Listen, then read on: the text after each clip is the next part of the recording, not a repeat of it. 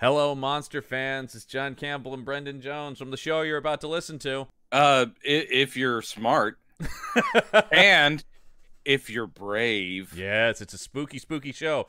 But if you want even more spookiness, you can head over to the Punch Up Entertainment Podbean patron page. That's patron.podbean.com/punchup, where you can binge 3 whole seasons of this show.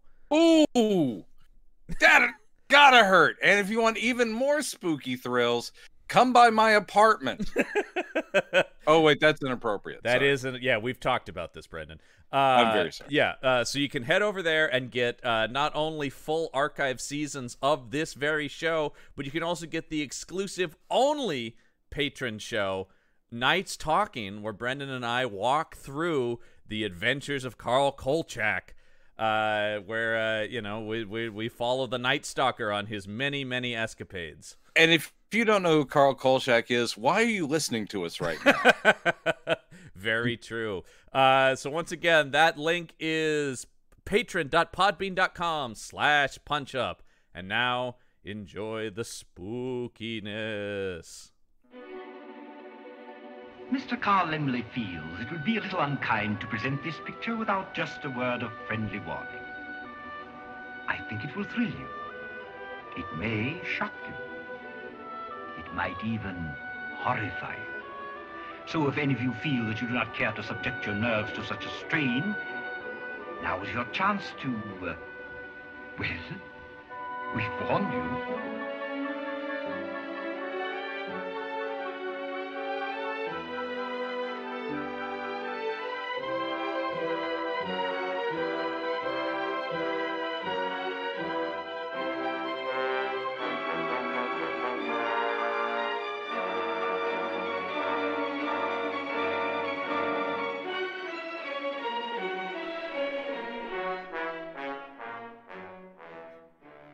Hello, welcome to this week's episode of Campbell and Jones Meet the Monsters, the show where we watch every Universal Monster movie in chronological order.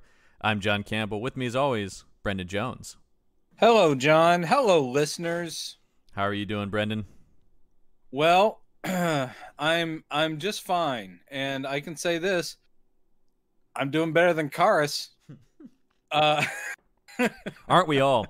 I can also say this: I'm doing better than Lon Chaney Jr. Yeah, I'd say we're both in a better place, just generally speaking, than the great LCJ. Yeah. Wasn't that what they called him back then? They should We're have. gonna do another mummy picture with LCJ. Yeah. LCJ, you ready to put on the mummy makeup again? He was not, by the way. I don't blame him. This seems like the worst. He had to be bribed back into this thing by the producers going, the next one we're going to do with you, it's going to be a real part. You're going to be all dressed up and you're going to have lines. It's going to be great. Yeah, no. You could, I mean, other than the fact he had the name and his father's name, which isn't actually his name anyway. But right. Other than that, you could put anybody for what they are doing with this character. You could put anybody in these bad, because this is the worst so far this outfit has looked also, in a mummy wrapping. Well, I thought the exact same thing the whole time I was watching this movie. I'm just going, what did they need Lon Chaney Jr. for? Like, you don't need anybody. I mean, who cares? It could be anybody. No, and if the mummy is primarily going to have a visual impact, which is, unlike a lot of the Universal monsters, that's all the mummy really has, except for the very first movie.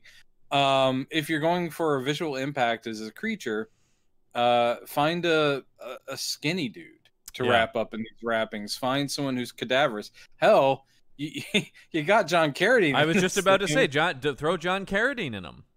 Though he has that great voice, which that's kind of his whole thing as well. So that would be a shame to not have his voice. It's true, and they use his voice. However, they not much else. Other than it sounds good saying Egyptian prayers or whatever. Gods of Anubis. Oh, blah, blah, blah. We'll be talking about all the great stuff. So here we are. It's 1944. It's the mummy's ghost. There's not a ghost in sight in this picture. Nope. They lied to us again. There's a reincarnated Egyptian princess. Yeah. So they could have said the mummy's girlfriend's reincarnated spirit could have been the name of this movie. Spirit of the Mummy. Spirit of the Mummy. These people. Yep. We always fix it. You know, we just in 2 minutes came up with something better there than these big time execs of 1944. Yeah, believe it or not. It's possible. It's possible we're putting more thought into it than they did. But I you know. We so much are. We so much are. So I have so many questions about this thing, but anyway. I have a lot of questions about it as well. But Brendan, you have just a few tidbits for us, right? Yeah. I'm sorry, guys. The days of I'm not saying this because I can't see what's coming down the line, but the days of the well-structured, college thesis of each film, those are gone because there's not, even that book I've been reading, and I will quote directly from it for today, but they have lots of cool anecdotes, but there's just not, you can't really take these movies apart and look for the fascinating behind the scenes stuff, because at this point this is a sausage factory. It's like, are they gonna that batch of sausages they'd made that 1 month we want to talk about in depth? No, it's just another piece of sausage. Well, and nobody then was bothering to document any of this. They never thought we better keep the records of the making of this classic. Well, all you need to know is they shot it in a fucking week. Sorry for the language, people, but honestly, this was a 1 week jobber, a 61-minute movie made in a week. It shows. It shows. Okay. All right. So here are some tidbits. This film was directed by, we haven't spoken of him before, Reginald LeBorg. This was actually only his second film. He had been just working his way up through the system there at Universal, and had every kind of, he even was, one of the jobs he had was choreographing dance sequences in a couple of the Universal musicals. Well, that explains all the dance sequences in this movie. It really does, doesn't it? And the reason he ends up doing Mummy's Ghost as film number 2 is essentially the original director, whose name has been lost to time. Not even the guys who wrote that book, we don't know who was officially signed for this movie, but that person had an accident. And they just grabbed LeBorg and was like, here's a script. I mean, I think the way Universal was doing these, and not all of their films, but primarily these genre pictures, is we have a block of time. This is where it's going to be done. And so literally they didn't care. It's like that person had an accident. You're going to put the production on hold? No. We're going to be filming. Just grab someone who knows how a camera works. And they did. I feel like that's particularly the case on the Mummy franchise. Yeah. Very. These are even lower than the other B pictures they were making. Yeah, sadly, Mummy becomes their dumping ground. I have a feeling, or just they're the quickie product. Yeah. A shame. Mummies are a great concept. Yeah, but anyway, they're a great Mummy movies. LeBorg went on to have a career of a lot of B horror pictures, which is interesting because he himself was like, well, I never saw myself going that way. But that's what he became. Now, I mentioned that the original director had an accident. They had to replace him. And hey, that's not the only instance where an accident affected this production. The part of the Egyptian ingenue, Amina, was originally cast and was going to be portrayed by exotic one-named actress Aquanetta, who I have mentioned before. Yes. She was the star of the indelible Captive Wild Woman and its sequel, Jungle Woman. And if you've ever wanted to see a movie where an ape is chemically turned into a sexy lady but can't deny her savage apeness, those are the ones you want to watch. I'm looking for that on streaming services right now. They're not good. But if you're going to watch one, watch Captive Wild Woman. Jungle Woman is widely claimed, even by the authors of that book I keep mentioning. They're like, this is the bottom of the Universal barrel. Anyway, so on the very first day of filming Mummy's Ghost, the very first day, they filmed a scene. I believe it's the one that we see where Amina faints, passes out when she feels the call of the mummy, and she does that a few times. She does that a few times, so it might not actually be that scene. They shot out a sequence. But on the very first day of filming, she passed out, did the job, but she passed out onto what were supposed to be paper mache rocks, prop rocks. Right. They were real rocks, Uh-oh. and she brained herself. Uh-oh. She was unconscious for half an hour, diagnosed with a concussion. And did the studio say, let's give you a week or so? Nope. They literally that day said, and reached into the contract player grab bag and pulled out Ramsey Ames, who ends up playing Amina. Who is so not Aquanetta exotic at all. No, she is ish. I mean, but she's certainly not Egyptian. But no.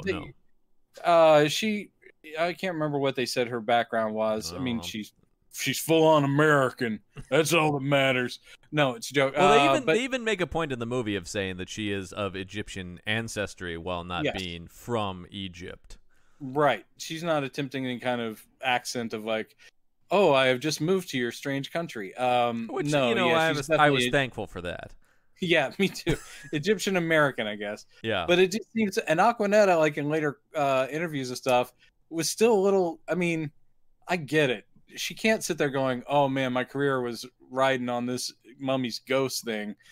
But, if you've only been captive wild woman and jungle woman, then maybe you're looking for anything. She still was kind of grousy about it. Like, look, man, it was their fault that it was a real rock I fell onto. They could have given me a few days to recuperate. Yeah. She goes, weirdly, that accident, she kept having physical problems because of it later in life. Also, they kept Lon around. Who knows what kind of accidents he was getting into left and right. Yeah, he was causing. All right, so I was speaking of which, and this is the last little tidbit. Finally, here's a great tidbit about our favorite boozy punching bag, as I call him, Lon Chaney Jr. And this one is lifted directly. I didn't even paraphrase this one. It's just too good. From my oft-referenced source, which the full name is Universal Horrors, the studio's classic period. I think it says 1930, blah, blah, blah. Nice. By Tom Weaver and Michael and John Brunas. So cite those sources. Yeah, I need to cite those sources. Those guys have been such a great reference. So the quote is, when United Press reporter Frederick C. Othman visited the set of The Mummy's Ghost, Chaney was indulging in his second favorite pastime, belly aching. Kharis was his least favorite horror role, and not without justification. The quote from him is, I sweat and I can't wipe it away. I itch and I can't scratch. A steam-cooked Chaney grumbled to the UP reporter as makeup men sprinkled him with more Fuller's Earth. Chaney also told the writer that movie audiences were nuts for spending their money to see mummy films. And my little... This is the first time I don't have any issue with anything he's saying. Absolutely. My last little tie-up there was, amen, brother. Amen. I do love that quote. The thing is, as I say, the mummy as a concept from that very first movie is interesting. Where I think it totally... I mean, this is me. We're not even talking about the movie yet, this one. But every one of the ones post the original Mummy, they took away this character's autonomy, and he becomes just a walking, he's a kill machine pet who's also lumbering and slow, and there's no glimmer of intelligence behind there. If this is what immortal life is, where you can always come back from the dead, but if you're just this mindless lumbering thing, there's nothing there. At least when Karloff is Imhotep, he's out of the wrappings really quick, but the same thing is, he is a thinking, feeling horror monster, and that's what you want. Every time we watch one of these Mummy sequels, it reminds me of how good that first Mummy was. Like, it re-solidifies and makes it even better, where you're just like, oh, wait, that one was good. Granted, it was literally a retread of Dracula. Yeah, I mean, it's not the best by any means, but boy, in comparison to this, I mean, I still think the best Mummy movie is that Brendan Fraser one. Really, I do. Well, at this point, if we decide to move on to the Hammer stuff, and we should start talking about that, we're getting close-ish. I mean, that's towards the end of this little certainly quest. Probably where we're gonna go next. And actually, I really like that first Mummy movie with Cushing and Lee. I remember parts of it, but it has been so long, so I would have to revisit. They, as Hammer's concerned, they did not spend too much time with the Mummy anyway. They also must have seen there are so many limitations to this character. They could do an endless series of Dracula and Frankenstein films, and then of course just vampire films that they were kind of basing on Carmilla and stuff like that. There's gonna have to be, when we get to Hammer, there's gonna have to be more negotiation about what exactly we're covering, and because we can get lost in the weeds of that. I don't know why they. I mean, they did. Is it Curse of the Werewolf with Oliver Reed? Yeah, with Oliver Reed. Yeah, it's Curse of the Werewolf, which is actually really good. I love that one. But I don't know why they really did not pursue werewolves much. No. And that's interesting because werewolves are that's good subject matter. All these characters can be great. It just means someone has to put thought into it and figure out what makes them scary and also what makes them interesting. And speaking of how not to do it, let's talk about the Mummy's ghost today. Well, first we got to talk about this poster. Mm-hmm. Which I think is an improvement over some of the more recent posters we've talked about. It's okay. Yeah, I mean it's at least this one feels like they're trying with something. Although I will say the hand-drawn face of the sarcophagus there looking a little cheap to me. Yeah, well, they're not. I mean, they're not making a representation. It is not as in like a modeled 3D thing. It's just the general shape of a sarcophagus, to break up the picture pane and draw your eye towards the logo. That's all pretty smart. Mm-hmm. But then they do want to let you know this is supposed to be a sarcophagus. So then they do just these, as you say, just sort of hand-drawn, very basic, and certainly not very Egyptian. Here's a pharaoh princess face on it. And it's really bad. Then we have a big Kharis face and hand in green, always the scariest of colors on these posters. I can't even look at it. It's that scary. I do like that they're now saying starring Lon Chaney as Kharis, the mummy. Yeah. Well, not in the film credits. In the film credits, he just gets Lon Chaney as the mummy. Yeah. But here, they're putting him top bill on the poster. Yep. And then sexy full body Ramsey Ames. Boy, they're saying if you're not here for the mummy, check out those legs. She's got gams. Out the mommy. Hello. The mommy. Yeah, she's got legs and she knows how to use them, as we see in the film. I don't actually know that she uses her legs very well in the movie. She's constantly falling down. That's true. She's constantly falling down or fainting and then being carried places. Yeah. Poor so lady. I would say she actually maybe I think she needs to have her legs looked at by a professional. Yeah, she does. She's got some equilibrium problems, some vertigo stuff going on. You get pictures here, the headshots of people from the movie, but I don't know who they are. Like guy in the hat. Was he the sheriff guy? I think that's the inspector. The inspector guy. Yeah. Then guy with mustache, that's not the boyfriend. The boyfriend's not on this poster. No, which is really interesting. I noticed that too. The guy with the mustache looks like Lon Chaney. I think that's just Lon Chaney. Which he doesn't appear like this in the film. He is but there's no character that does appear like this in the film. No. And then you get George Zuko as the strangely still not dead, even though we saw him die before. That's definitely one of my notes that will be discussed. I was certain. So boyfriend doesn't make the poster. Nope. And neither does the dog. Another hero dog. Another hero dog. This film hinges on a dog's participation. A dog who is named Peanuts. Well, but I heard something different. Boy, did I too. A few times. And I was like, that's interesting. I just, like 3-4 times I heard it, and I'm like, that can't be right, but it's clear as day something else. What's that, penis? What? Where is she, penis? I mean, show me where she is, penis. I think a lot of it has to do with the low quality of the mics at the time. you know, that some of that's getting garbled, but boy, they run over that fast, and you're like, what was that? Whoa! I had to back up, and I'm like, you might want to have had like a quick just on-set meeting with the director and the cast, going, guys, I'm really gonna need you to hit that T hard. yeah, peanuts, peanuts. Oh, did you miss me, peanuts? Peanuts. Yeah.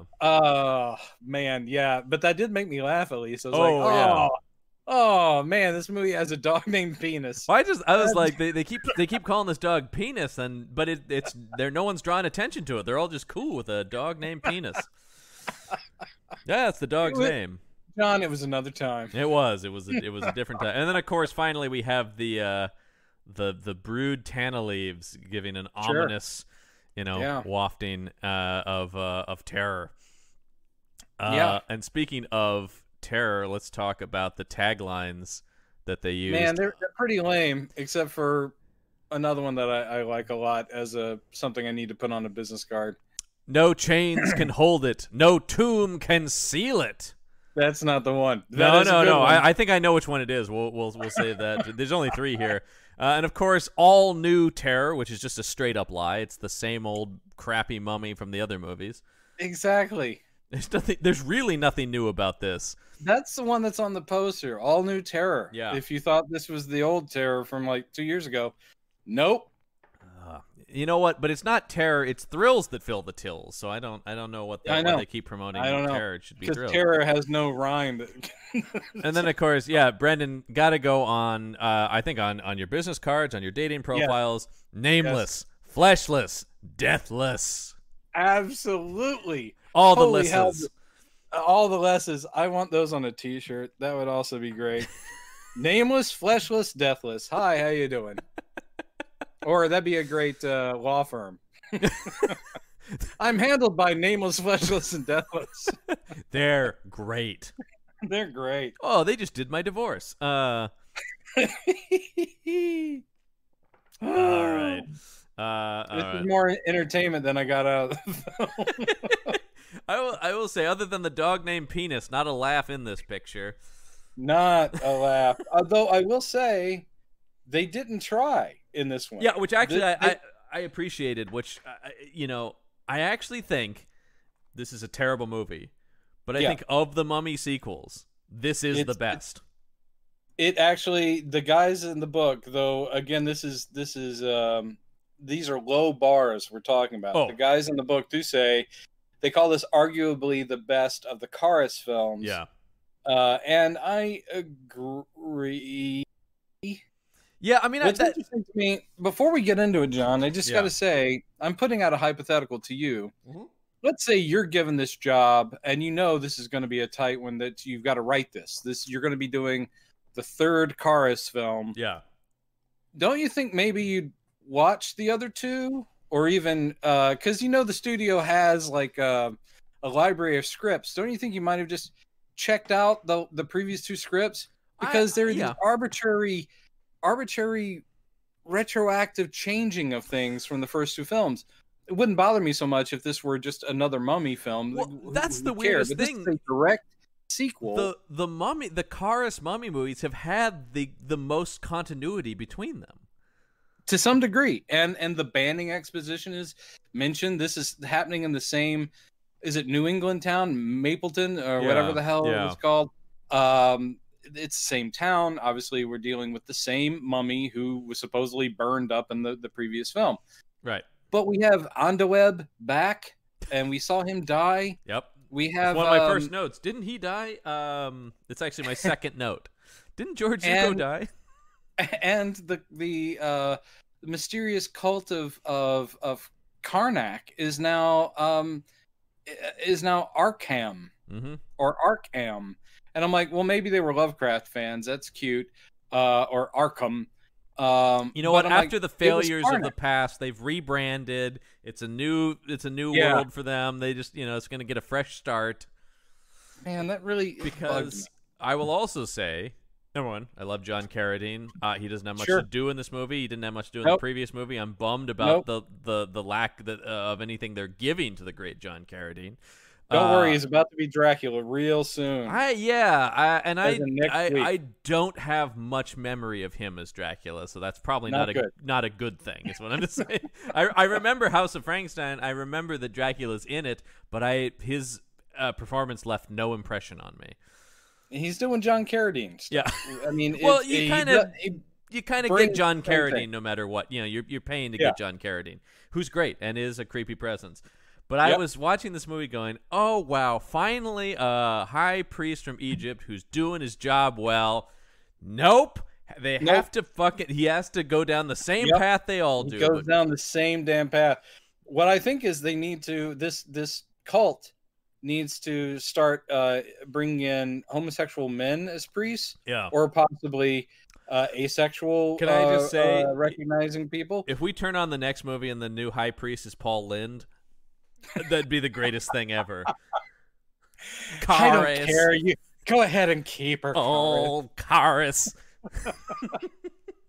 You know what? Sure, she's attractive if you're into that kind of thing. Oh. But I'm good. Sort of a confirmed bachelor.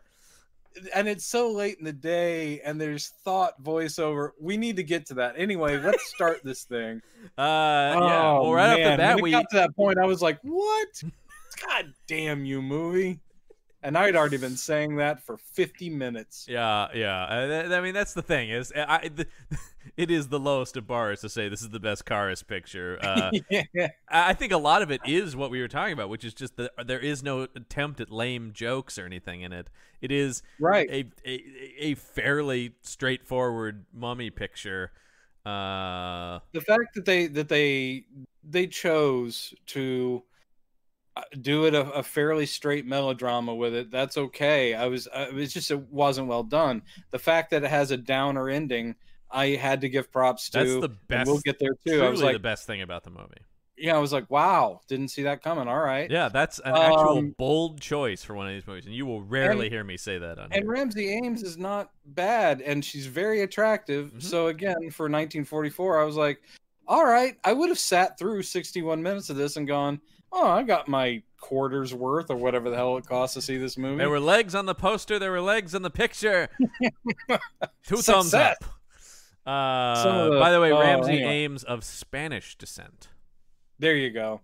It's just that they obviously went to their pool of talent and said, do we have anyone exotic-ish? Do we have an Aquanetta-esque contract player we can plug in? I will say I thought she was pretty good, but this is up there in competition for the most boring male lead we've ever had in one of these movies. Boring male lead. Boring. I mean, actively not a good actor, I feel like. No, not a good actor. And again, I was like, am I watching Grease? Because this was a college freshman who's clearly 38 years old. And I think his friend at the college is even older. His friend is like 45. I know. Hey, you gotta take that young gal to the dance tonight? I'll be there as a chaperone. I'm old. Get out of here, Dad. I told you not to come to college anymore. Oh my God! All right, so we do start the picture. By the way, still on gowns, Vera West, still sticking around. God. You know, and I apologize to our listeners. Very often, I know that you guys don't give a shit about any of the stuff we talk about. We should just at the top of each podcast let you know that Vera West is in charge of the gowns. So you can turn it off, and then you're like going, good, done. Yeah, perfect. I just want to make sure Vera West worked out. Okay, great. Now, what's interesting is I do see this is a Jack Pierce job, though. Yeah, not at this his point, finest work though, by any stretch of the imagination. He doesn't care either, and also Lon's been bitching. They did talk a little bit about seriously. Yeah. Well, no, it's true though. In the books, they did have another good quote where they're like going, they themselves are posing questions in the movie, going, "What did Kharis do after in this gap of time since the supposed burning death? Has he just been hanging out in this New England town, surviving off of twigs and berries?" And then then quotes they go in parentheses, they say, "A lot of twigs, a lot of berries," judging from his waistband. He's chunked up a little bit. He's a heftier mummy, and at this point the costume is two pieces. It's a top and bottom, just like Long John's, that they a shirt and pants that they just stretch on him.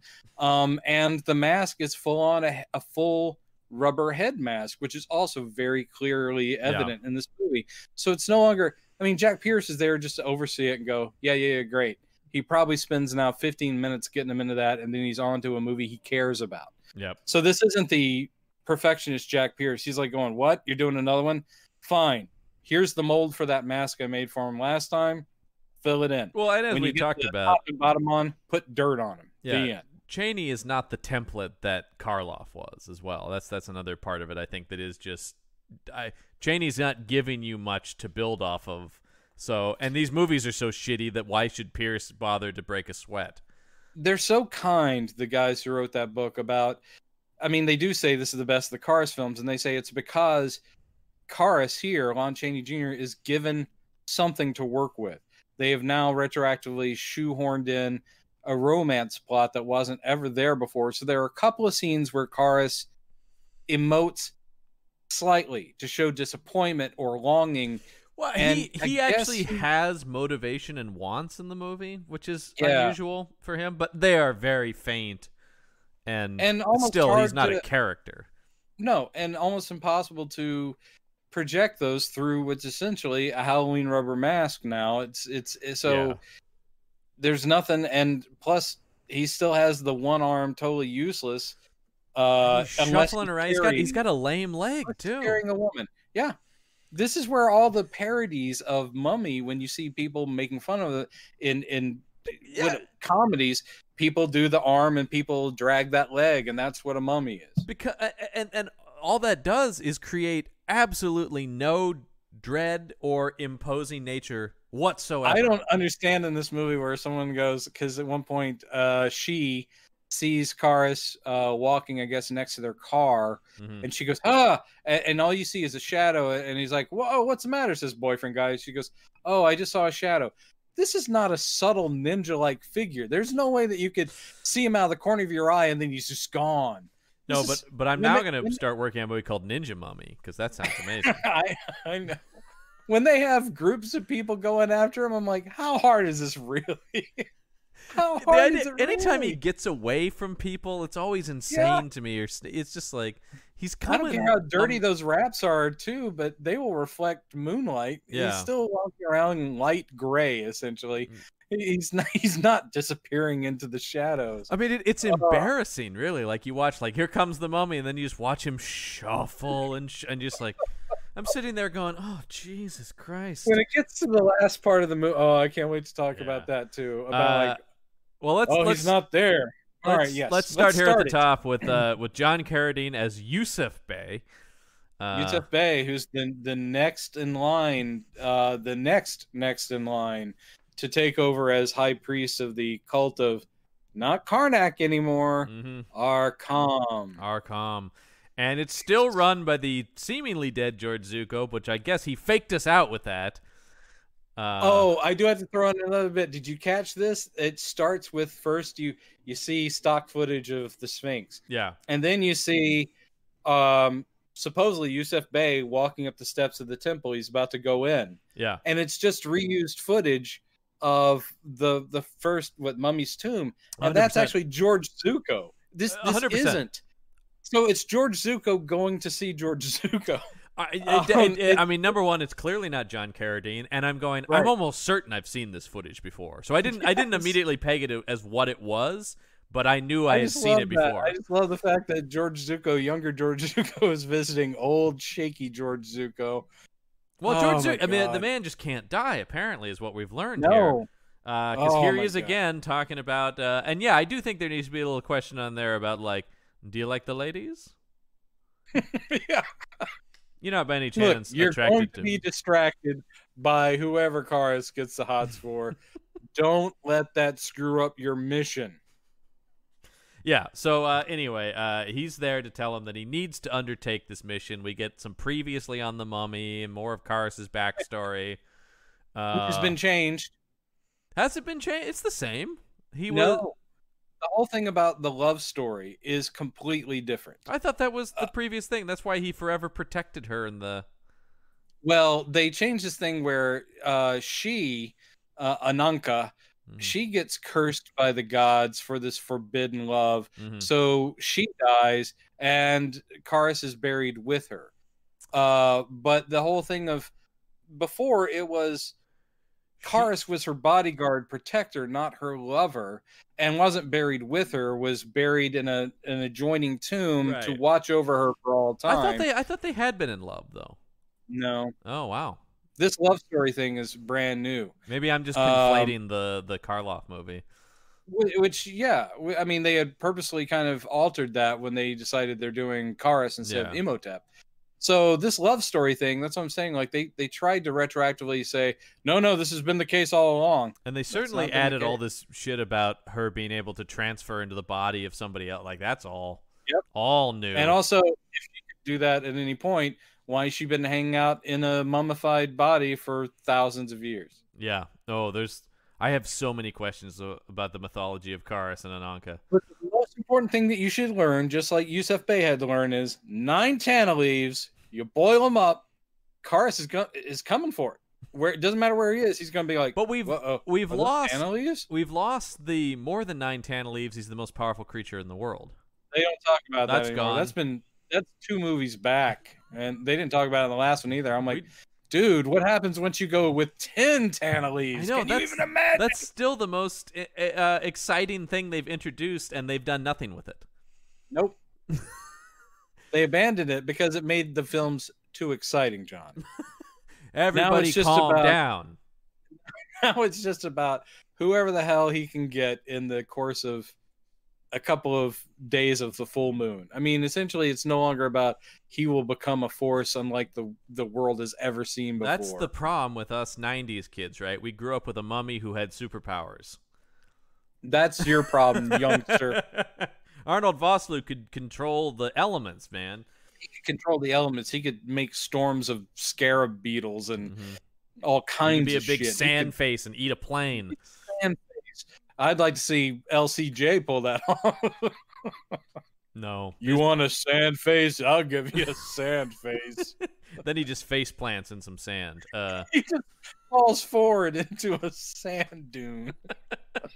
And they're like, how is that different than any other day of his life? Well, sometimes it's gravel. I will say, I was thinking every time he shambles around, I am like, this is just normal footage of LCJ, right? Oh, great. He's in his pajamas. We can use this for the Mummy movie. Here he comes. We have so much B footage of him shambling about the studio lot. You know, we're laughing about LCJ, but we're going to miss him when he's no longer in these films. Are we? Yeah. Are we? I don't know. Okay, so anyway, Yusuf Bey is learning the ways of the high priest. Yes, and then we cut to more of the backstory of the previous movies in a classroom with this professor, Professor Norman, who's a carryover from the previous movie. Yeah, because we get a whole thing about he's talking about Banning's expedition, and oh yes, then the mummy came and killed him. One of the things I do like about this movie, everyone just accepts that there's a mummy, we're dealing with a mummy, let's go on. Like there's no like it can't possibly be a mummy. I do like it. At the same time, I don't, because there's such weird high hilarity at the various points in this movie where a group of concerned citizens or the sheriff or whatever, they're all banding together and they're like going, all right, if the mummy comes this way, and it's just goofy. Like I'm kind of laughing. It is goofy. Like, the mummy. They know that this is Kharis. Yeah. So I would much prefer if they go, if Kharis comes this way. That's because when they're going, if the mummy, and by that the guy who's all wrapped up, if he comes this way. Oh man. Have you seen this mummy? One thing that threw me though is he's telling this to his students. Yeah. This is Norman, Professor Norman talking to his students. And they're stunned by the story. This still seems to me like this would be, and everyone I guess has heard it, you know, sort of already secondhand. This would have been the hugest news ever. Well, a living undead creature who killed people in this small American town. There is Just one of a the few years students who does say, yeah, but I heard it was just a guy dressed up as a mummy. It wasn't really a mummy. To which you're like, okay, I could believe that some people are like, yeah, it was just a crazy Government guy. disinformation. Yeah, Sure. yeah. Government doesn't want you to know. Somewhere but on also, an early version of Fox News, they're going, no, it wasn't a mummy. It was just a guy dressed as a mummy. Some kind of fiend killing. But Norman says like hundreds of people saw him. Yeah. And I'm flashing back to the previous movie going, no, well, maybe 8. They can't maybe afford. 8 people. They can't afford to put hundreds of people on screen in these movies. Yeah, but I still, even in that small town, not Yeah. everyone walked out and was like, "Oh my God, there's a mummy in the street." Right. I saw that movie just a few weeks ago. I'm like, no, at most maybe there were 10 eyewitnesses over the course of his brief. I want you in that class going. No, it had to only be like 8 people. Yeah, but then they each told 8 people, and then it just spread like that. Everyone says they were eyewitnesses, but really it was a friend of a friend of a I friend. saw the mummy. Yeah, he came right by here. He stepped in, asked if we had a bathroom that the public could use, and I said no, not unless you're a paying customer. And so he bought a pack of gum, and then he went and whizzed right there in that bathroom. And then he went out and killed some more people. Yeah, you guys want to take a sample of the mummy whiz? This is the priceless Egyptian coin he paid for the bubblegum with. Right here. He's a juicy fruit guy. I thought he was a Beeman's guy. Nope, juicy fruit. Beeman's. Like the way I threw in a period specific. There you go, yeah. I do my research for my stupid little jokes. Okay. So let's see. They're talking about. I saw him with my own eyes, and then I like the number one. The bell rings in college, which I always find hilarious in movies. Oh, it's the end of class in college. And so Professor Norman goes, all right, next class, we're actually going to talk about, the history of Egypt and not just a bunch of stuff about mummies. Oh, I'm sorry. That was really off topic. This hour got away from me. But next week, back to what you're actually paying me to learn about. Yeah. So anyway, no more talk about monsters, even though they're totally real. So yeah, they're leaving, and we find Tom and his friend, who's must have a name, but who could remember? Dude, I couldn't remember that the boyfriend's name was Tom. Good on you. Yeah, Tom Hervey. Yeah, Hervey, right. Played by Robert Lowry. This who guy is boring as hell. Holy God. Boring, bland looking. Yeah. And I will say that also, script-wise, they just made him a block of wood. This guy has nothing on his mind other than, golly, I love my girlfriend and hope she'll marry me someday. I'm looking at his IMDb. He had a very, very long career with tons of parts. I mean, just boring all kinds of movies, most of which I've never heard of. But I will say I've never heard of this show. But however, I love that he was on a show called Cowboy G-Men. Oh, damn! I think it's time for a reboot. Well, yeah, sounds great. Yeah, Cowboy G-Men. Best of both worlds there. And he also did an episode of the 1950s Adventures of Superman. All right, I'll be looking it up. Oh, I remember that episode. It was the extremely boring one. I think Superman stood there while people shot at him. Yeah, but ducked when they threw their guns. I always love that. And then he jumped out a window. He always jumped out a window. Yeah, that really low slung cape. Never got that. Yeah. Why the hell is the scoop on that cape all the way down the middle of his back? No, I can't fix it, Lois. I just don't understand. It just keeps falling like that. You and your earth ways of making clothing. So Tom and his friend are talking about, they're like, wow, do you really believe all that stuff about the mummy? And his friend just goes, hey, your girlfriend Amina would probably be interested in that. And Tom's like, why? And he says, because she's Egyptian. Yeah. And you know what? Oddly progressive scene for the 1940s here, when he's just like, well, you just assume because she's of Egyptian heritage she'd be interested in mummies? I thought that was great. That's pretty close-minded of you. Problem is, within 5 minutes, just the very word Egypt or mummy, and Amina just goes, she's already in like a trance. I'm like, no, I think the friend had it right. I want to cut back to his friend going, told you. So he chides him for being culturally insensitive, even though he's immediately proven right. And he walks into, what is this place? A library? I don't know what this is. I guess it's a library, but it seems office-like. Yeah, it seems office-like, and Amina is behind a desk, and this is where we meet Peanuts the dog. She may be like student librarian because he does seems to have an official position. He does say like, "Hey, isn't your gig up? Aren't you almost off work or something?" So maybe she kind of is the student librarian. The thing I couldn't figure out though is why it would be okay to leave the dog here. Especially a dog named Penis. Yeah. You know that's going to cause all the students in this library to laugh constantly, which is very disruptive in a library. It is, yeah. This is the rescue run when you name your dog Penis. Like, oh, hey, did you miss me, Penis? Is like one of the first things he says to the dog, and I was like, did I hear that right? And then the second time in the scene the dog is referred to, it again sounds like Penis. Yeah. It's maybe the third appearance of this dog in the film where someone clearly says Peanuts, and I was like, oh, I turned on the subtitles for this. I went, what is it? Oh, it's Peanuts. Because it was so clearly Penis. Like, it was just... It was. You know you love like, Penis, Amina. Yeah, it's like, Penis has really grown fond of you, Amina. I believe Penis is very fond of Amina. Oh, I'm sorry, guys. We're in 6th grade again. Hey, this movie started it, not us. This movie did start it, and I dare you, listeners, if you're ever going to watch The Mummy's Ghost, and why would you? Yeah, please don't. But watch that first scene. It's only like 5 minutes in the movie, or 6, and tell us it's not what the guy is saying. It sounds like Penis. Anyway. I think he was pulling something, and... Could be. And he's like going, I'll just innocently later go, I said it just the way it was in the script. I said, hey, Peanuts. I did notice he did a little sly take to camera every time he said the dog's name. Hi there, Penis.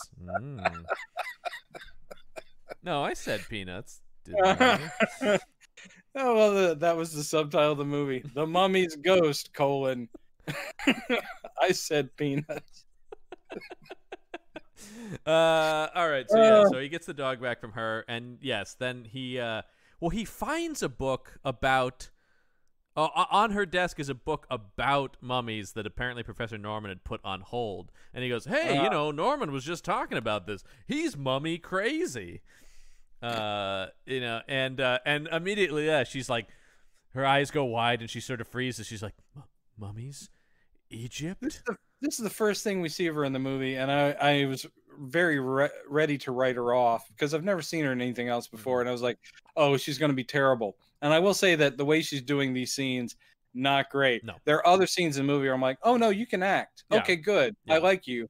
But here it is, and this movie, this is the early days. Have you noticed over maybe the last 2 or 3 movies we've done, their scores are starting to go towards what we have always mocked as old horror movie music. Yeah. But this is the early days of theremin and synthesizer. Well, I mean, not really synthesizers, but they are starting to lay on anytime something gets eerie. It's like, yeah. And they're doing this like she's like kind of like, mummies? Did someone say mummies? And he's like, yeah, what the hell's your problem? Yeah, it said mummies. Come on. Where'd that music come from? But it's so hokey to us now because that is become a trope. At the time, I'm sure people in the audience are like, damn, that's eerie sounding music. What is that about? And then she says, oh, I'm sorry. It's just something happens to me every time I think of Egypt. Because, my family's originally from there. All right, Amina, whatever. No, there's no scene where she calls her Egyptian parents or anything like that. There's nothing like that happens here. We're not going to really dig into Egyptian heritage. Do you know if we're perhaps related to an ancient princess by any chance? Oh, now that you mention it, the curse. Honey, you didn't tell her about the curse? I never got around to it. You think that someday I could be possessed by the spirit of an ancient Egyptian? Some parents dread having the sex talk with their kids. Her family, it's the curse talk. Oh, that was your responsibility. It's just so awkward. I couldn't do it, honey. I'm sorry. I should have told her. Oh, well, she's going to be a mummy soon, I guess. I guess she'll end up moving to a small New England town that actually has the body of an ancient Egyptian princess in its little museum. Yep. Why is that? I had that thought too. Why is that here? I mean, obviously, we could say that that's Banning's hometown. Yeah, I guess that's right. He is the guy who discovered it, so maybe he's like, hey, government of Egypt, since I'm the discoverer, will you put this on indefinite display here in my hometown in the Scripps Museum? Yeah. So so she says, I'm feeling very tired all of a sudden. And he goes, okay, well, you go home and get some rest, but I'm still going to hold you to that date later because I'm in a different movie. This guy's just in a college comedy. Yeah, a college romantic comedy. Yeah. Oh, boy, I hope we sure do win the big game against State. Let's see. So then we just cut back to John Yusuf Bey and George Zuko here. Still in mid-conversation. We cut away to the college and then came back to them.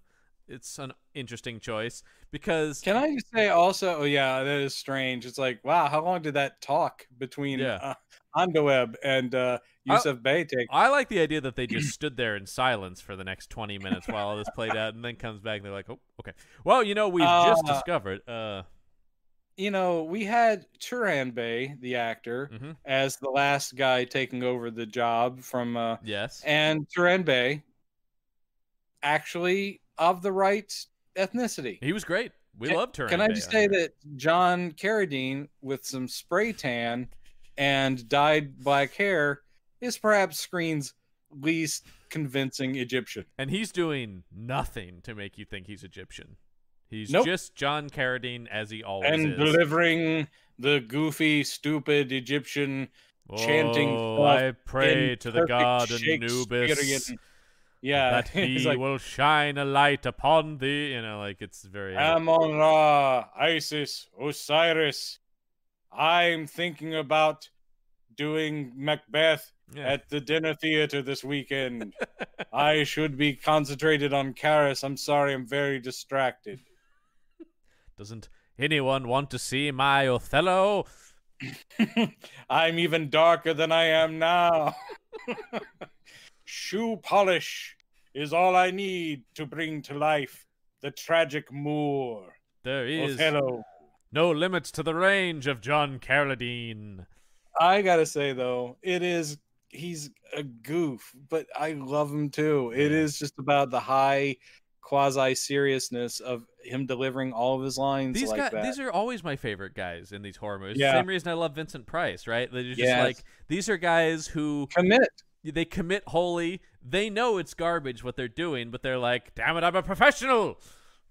They are endless sources of ham. Yeah. Like a pork farm. Donald Pleasance in the Halloween movies, I love for the same reason. Man. Just elevating the dumb material with their great theatricality. Oh, yeah. These are guys who are slumming it hard. They should be doing much better quality of work, but they are bringing that level to everything they do. And I will say, Yusuf Bey, at least here in the beginning, I buy that he's going to do this job.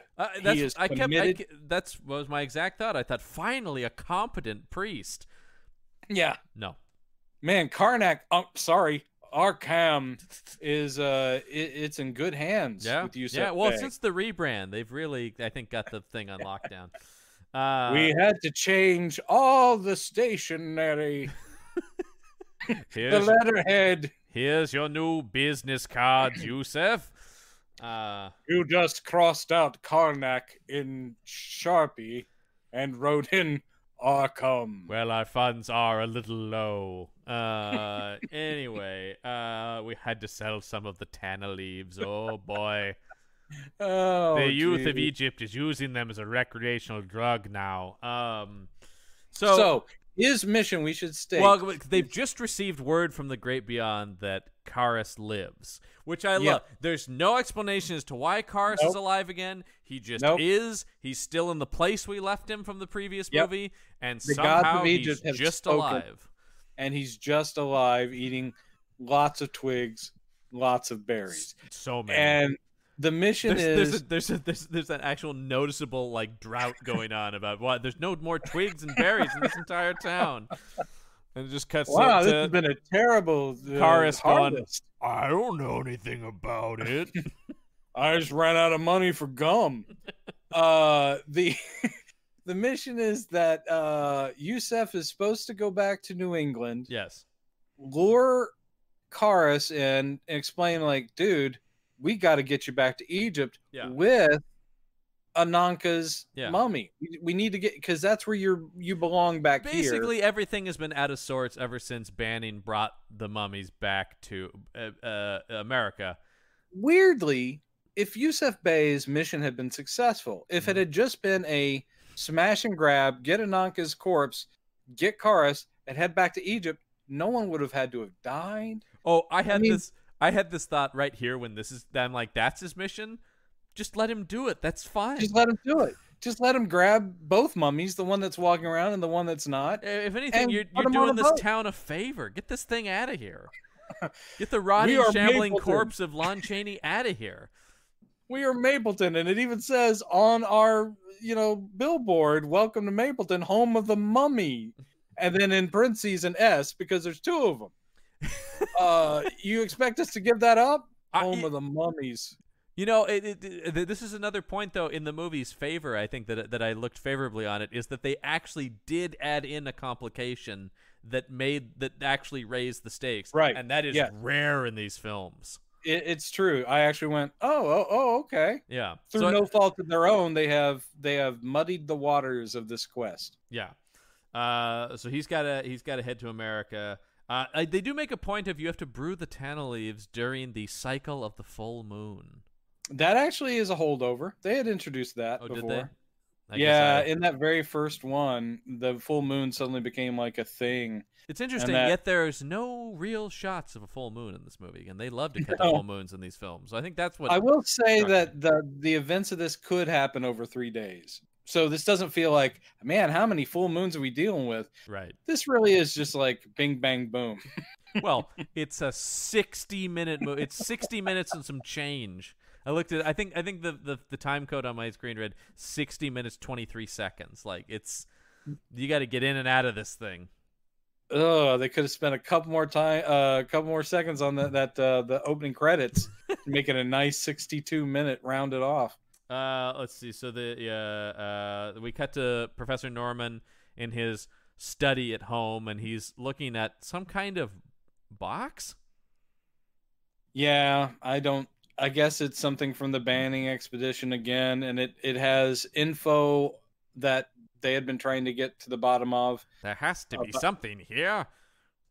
I will say this also, and I'm giving the movie way too much credit. The casting of his wife, I like this lady and her grief. I liked their little relationship that we see in the scene. Yeah. They're a touching middle-aged couple, like an older couple. They're very sweet. So when he gets it, sorry, spoiler, and her grief about losing her husband, I was like, oh man. Yeah.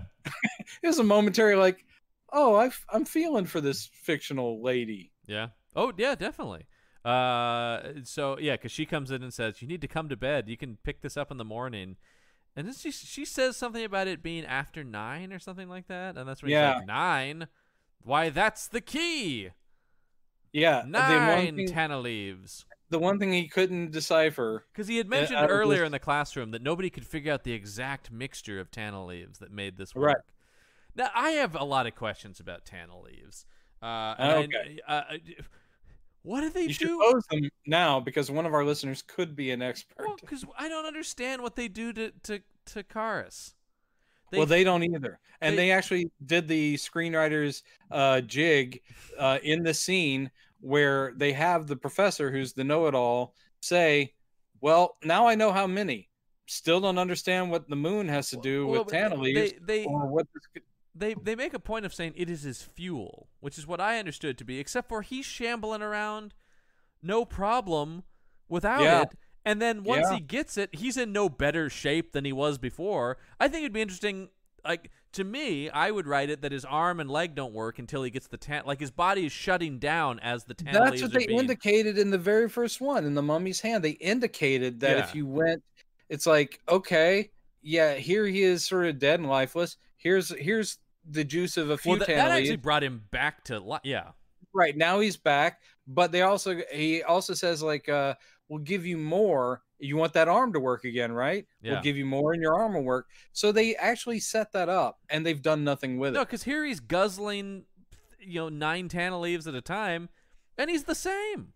He's the same. He's digging it. Maybe all it is adding more time to his ticker. Maybe there's some sort of like... How long has he been wandering around this New England town with no Tana leaves? It's not like somebody has to bring him back. It's left over from the previous Tana leaf stuff. I guess so. Maybe. But this is John, all are we going to have this sloppy. argument again? Because off mic, we do this all the time. Yeah, I know. It's the Tana leaf argument again. Oh, God. Sorry if you guys are sick of it. No, we can't answer this question because the screenwriters never answer there. It's inconsistent from movie to movie. I know. Absolutely. I know. They just don't care. Yeah, I just have to accept. And they don't think anyone will ever ask the question. Well, here we are now asking these questions. 2020. Yeah, that's right. And we demand answers. We're stuck in our homes waiting on an answer. I really hope Universal's been getting my letters. Somewhere in your archive, surely there's an answer to this. They literally have a box. This is Mummy's ghost, and there's just 3 letters tossed in it, and they're from different decades. Huh? We got one from 2020. Someone's asking Tana leaf questions again. I just like they start getting a few, and it's like, the nut job's back. We don't even know what this movie is he's talking about. Did we make that? So anyway, he then just immediately is like, 1, 2, 3, 4, and he starts brewing up these Tana leaves. Yeah, I don't know what he's hoping to achieve here, but what he does achieve is he gets the mummy sicked on him. The mummy's like, holy hell, is that what I think I smell? Yeah, which I didn't mean to rhyme. We get a number of shots of LCJ in this movie going, oh yeah, what is that aroma? No, obviously they were pouring a bottle of whiskey out somewhere off screen, and that's what was actually causing him to do this. That's the good stuff too, not the cheap shit I usually get at the stop and go. Oh man! I imagine you have to make him act like a dog by waving the bottle, and so then he follows. All right. Oh man, LCJ, he is ready for Tana leaves or whiskey. Yeah. Well, that's what he had to put in his head in order to understand the character, right? All right. Well, I see. If it's whiskey, yeah, I get it. They say use your personal experience. Well, in my personal experience, this would be whiskey. I get it. I get it now. Shambling around looking for drink. I got it. If anything, I feel like he said this is his least favorite. Maybe it was too close to home, I think, is the problem. I feel very uncomfortably I'm relating to this character too much. Barely even have to act. I don't even have to move my legs much. Yeah, I mean, it did require very little physical exertion on his part to do this. Except for the carrying. Then, the carrying... That's got to be a stunt guy. Sometimes, yes. I mean, when he's going down the ladder is what I was thinking. They actually made a harness that is part of the costume that helps hold her up. Because they would be doing this for hours. Well, that makes sense. I mean, that's, look, as much as I want to slam him, that'd probably be true for anybody doing this. Yeah, absolutely. That'd be an uncomfortable lugging a full-grown person around. And uncomfortable for her having to smell Lon Chaney Jr. Oh, Jesus. I hope she had a stunt double, too. I'm sorry, I will not be performing that.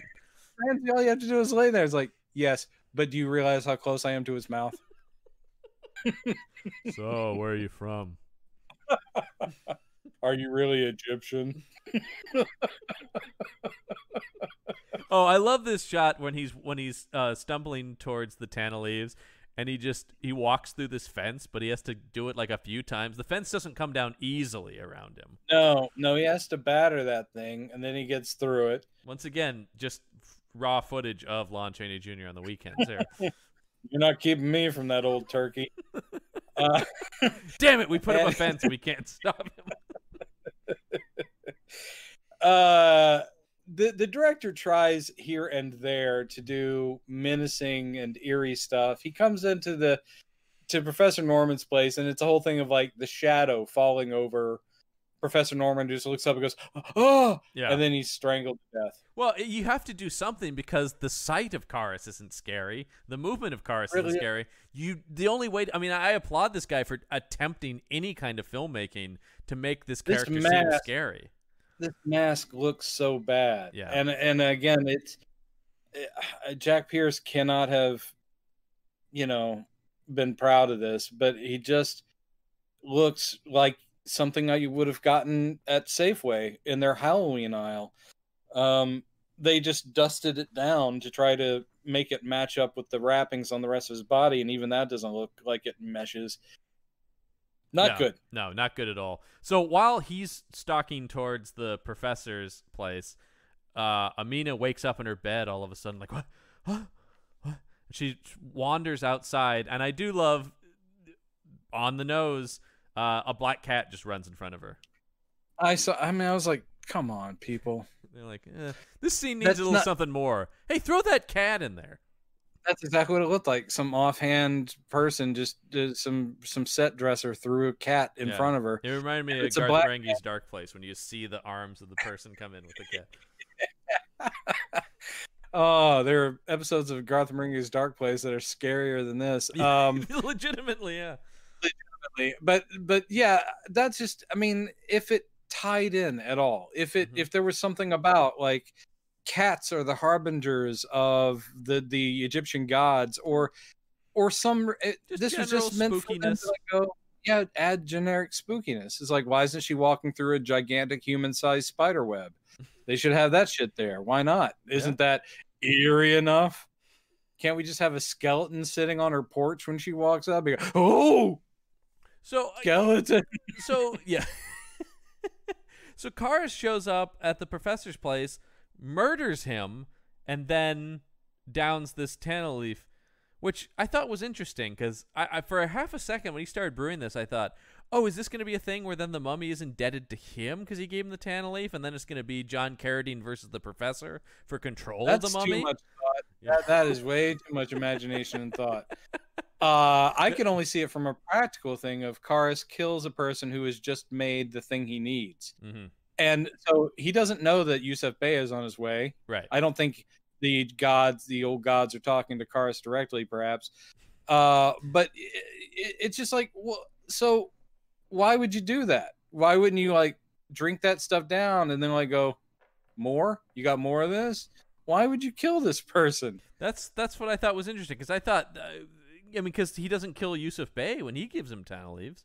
No, Yusuf Bey just stands there going, yeah, Kharis, I'm right here. I've been waiting for you. Yeah. All right, don't worry about it. I just thought that was strange. It is, but this is a horror movie. It needs a body count, and down goes the prof. Look, I suppose they should. For me, I've been complaining that these monsters don't kill enough people, so I guess I'm glad that they were taking people out from the start here. Yeah, he kills a decent amount, and he kills a dog. Yeah. Well, yeah, I guess it's implied he kills that dog. Oh, he kills that dog. John, I'm sorry. I know they did not show it, but he fucking killed that dog. So he comes out after having murdered the professor, and Amina's there staring at him, and she pretty much immediately faints upon seeing him. And hopefully hits a paper mache rock. Yeah. Oh, we made the mistake again. Damn it. Who else can we put in this movie? Be another Aquanetta. Get all the rocks out of my way. Well, they did pass Aquanetta's law after that about the use of real and paper mache rocks in movies. Yeah, so Amina passes out. She has that cool white streak in her hair.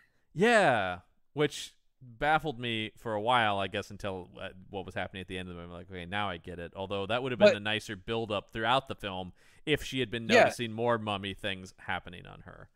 I don't understand where... Did she have it early? Like in the first scene in the library? Because I don't remember if she did. She didn't. She didn't until after this. She wakes up, she has the later white streak. When Tom comes to see her after this, he's touching her hair like, what is this? Yeah, that's right. That's right. So she gets a second one later on. And, yeah. And it's like, okay, all right, they're indicating something. But once again, a better movie would have had even more of that, like, oh, my hand's all wrinkled now. And instead it all then happens all at once. Well, because I don't think she's actually possessed yet. The possession doesn't happen until Ananka's mummy dissolves. Well, that's what I'm talking about. I'm talking about but that happens still pretty, at least halfway through the movie. So I'm saying in the second half, I want more build up to mummy, not some white in the hair to mummy. Right. But I don't think this white in the hair has anything to do with Ananka yet. No, we're talking. This is just what, trauma, fright. Yeah, I guess she was frightened. But why is she drawn? Then they attach it to Ananka later. Right. What's weird is that it seems as if this was a drawn out process of her becoming possessed, because she's already having the weird, like, oh, someone mentioned Egypt, oh, someone mentioned the mummy before any of this stuff has kind of happened. I'm like, right. Was she born to be set up to absorb the soul of Ananka or not? Yeah, because I thought this was going to be another thing like the Karloff movie where she's the reincarnation. I thought, okay, well, I see where this is going. No, I mean, I guess they didn't do what I expected. However, what they did do makes no sense. So I guess they fooled me, but also they kind of cheated in fooling me. This is going to be a sideways thing that our listeners might care about. We just mentioned a better mummy film and a better actress, Zita Johann. Oh. And apparently one of her lost pre-code films. She only made like 8 movies. And not lost. It just has never gotten any kind of... It just got like a Blu-ray remastered release. And I'm not saying it's a great film, but it's called The Sins of Nora Moran. Came out in 1933. Always had this very striking poster. And I'd heard a lot about it, but apparently it was found in a good state, has been remastered and released. Wow. So you guys out there who are Zita Johann fans, which I count myself as one. Me too. We love Zita. And I like pre-code films just because it's so interesting to see where the art form was going before censorship came down and said, no. And I always like that they're sort of like, ooh, they're pre-code films, and they're not that crazy. I mean, no, no, but they're nothing compared to what even normal. Some would brush up against what we call R, but to a slight degree, mainly just in subject matter. Like they were dealing with things like prostitution, abortion, and socially conscious issues that were uncomfortable. Place in some semblance of the real world. Yeah, exactly. And sometimes it'd be slightly saucy or whatever. Yeah. But again, compared to lots of the kind of nudity of things. Yeah. Yes. But I like her a lot, and have since rediscovering The Mummy. So I was excited to see that. I just found that out yesterday. So I'll probably track that down and watch it. Yeah, I mean, she's amazing. She's great. Yeah. And also sounds like kind of a badass lady in real life. Yeah, absolutely. So yay, Zita Johann. Yeah. Now let's go back to Ramsey Ames. Yeah. Anyway. Who's decent she's for fine. This movie? Yeah, she's fine. So yeah, we also see... she ended up marrying one of the playwrights of Man of La Mancha. Interesting. One of the guys who wrote, and I love that musical. Yeah. So good for Ramsey Ames. Yeah. Good for her. Yeah. We also see after she faints that she has a tattoo on her hand or some kind of symbol on her hand. I guess she was always marked to end up being a Nanka. Although this is the first we see of that, so I couldn't figure out, did this happen here? Is this a new thing that just got on her? Like, has the mummy seen her and marked her? Oh, I don't know. I don't know either, because the movie doesn't have any interest in getting into this. I didn't see whether whether Kharis was carrying a magic marker. It's possible he did have a Sharpie. Hang on, let me just... There we go. Yep. That's You'll the be one. mine. I like her. She's my favorite. No, he's just She's bummed it's not also Evelyn Egyptian. Anchors. Who would be so convincing as an Egyptian American? Yeah, I'm from Egypt. Mm. Most patrician-looking, British-looking lady. All right. So yeah, Tom's in his dorm room or whatever. And his 45-year-old friend comes in and says, "Oh, didn't you hear? Professor Norman was murdered, and This your guy- girlfriend was there." They're both such bad actors. I think the friend is even worse because he does horrible. walk in. He just walks in and is like going, Professor Norman's been murdered. Amina was there. Yeah. Probably check. I mean, check on her. honestly, the friend might be the worst actor we've seen in these films. He's truly dreadful. I don't know that landlady in Phantom of the Opera still to me is one of the worst. She was those two so stand bad. out as being actively like incapable of acting. Strangely, they ended up doing, I think, dinner theater together, and I heard their Waiting for Godot was really good, actually, surprisingly good. their Barefoot in the Park was stunning. And that play wasn't even written for another couple of decades. It was amazing. They were ahead of their time. So he runs off. We see the very convincingly distraught wife going, "If only I told him not to stay up. If he'd only come to bed, he'd still be alive." I just remember him talking about leaves. He was doing something with leaves. Yeah, And what's the inspector guy, the sheriff is pretty coldly saying stuff like, well, clearly that girl we found passed out there, she couldn't have had anything to do with this, but we're still going to keep an eye on her. Oh yeah, she's not leaving town. She's not doing it. She's like, that's too much of a coincidence. Why was she out there on the lawn? Yeah, because she's being questioned by the sheriff. Tom shows up and he goes, "Well, I was with her tonight. We went out on a date." It's like, "What time did that end?" "Oh, like 9:30. "Well, this didn't happen until 11, so that helps in no way." Can I also say, here's a good indication this is 1944. You're a college age guy with your college age gal, and your date ended at 9:30. Yeah, I don't see the issue here, Brendan. What are you talking about?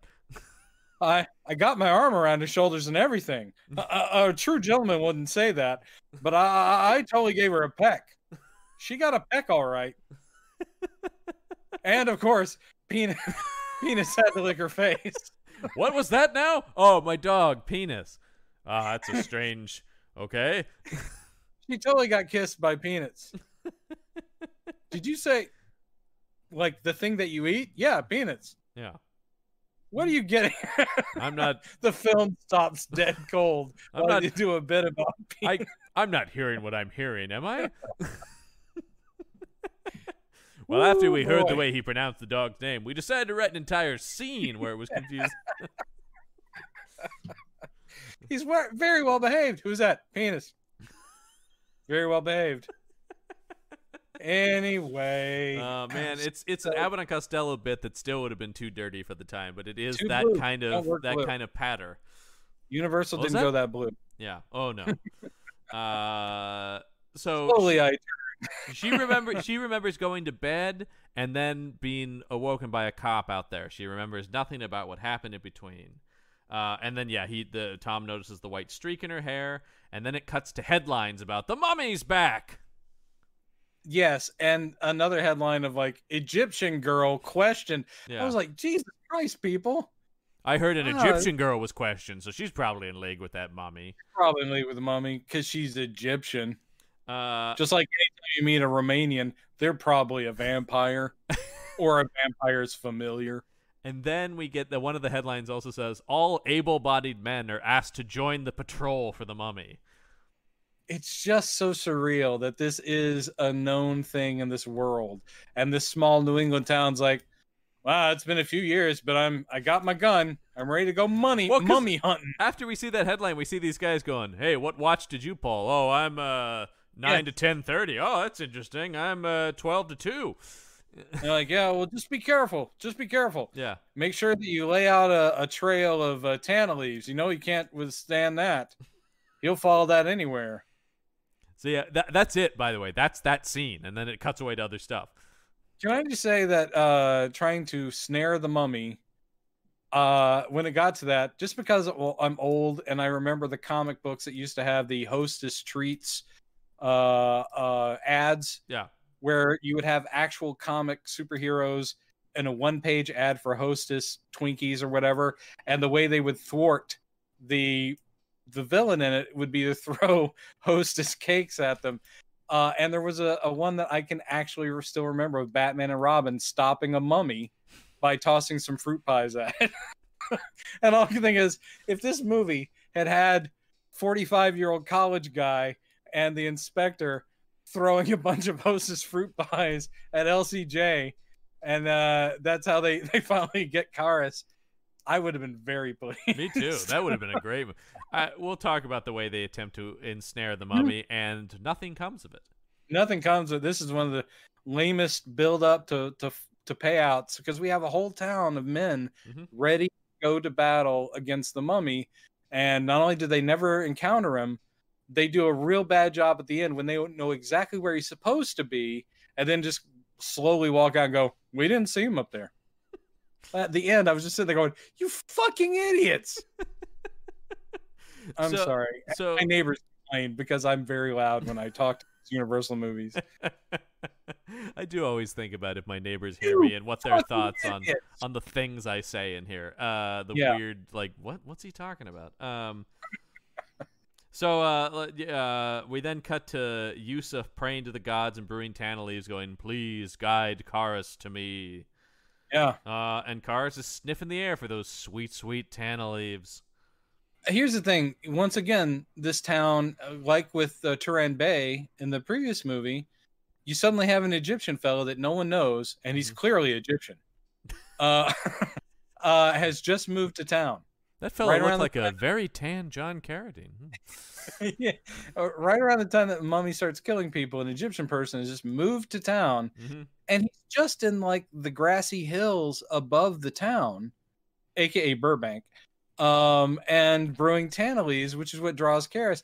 I can only think, why do the people of the town they can't find this person? No, they can't figure out. They're more concerned about the American girl of Egyptian descent who's been living there for years. Yeah, who passed out and got a white streak in her hair. Yeah, that sounds like trouble. It really does. So Tom and Amina, meanwhile, are on a romantic drive with Penis the dog, and the dog starts barking. And this is after she says, "Boy, I've been feeling so great lately." He says, "I'm so glad you're no longer getting weird cold spells and fainting and feeling suddenly tired." Is it just my imagination, or were you just laughing a little bit ago? It's been a long time since you've laughed. She's like, "It's true. I'm happy again." Yeah. What was that? It's true. I'm a manic depressive. What? Yeah. And then immediately she's like, "What is that? I saw a shadow and the dog was barking." He's like, "Oh, the dog barks at other dogs. It's a dog thing." Yep, it's a dog thing. And then a local hunter with a rifle comes out of the bushes and is like, "Sorry to scare you two young lovers. Sorry to scare you. You had your arm around her. Way to go, my friend." Yeah, that's third base. But it's 9:25. You should get going. The law will catch up with you. Date said at 9:30. You know that.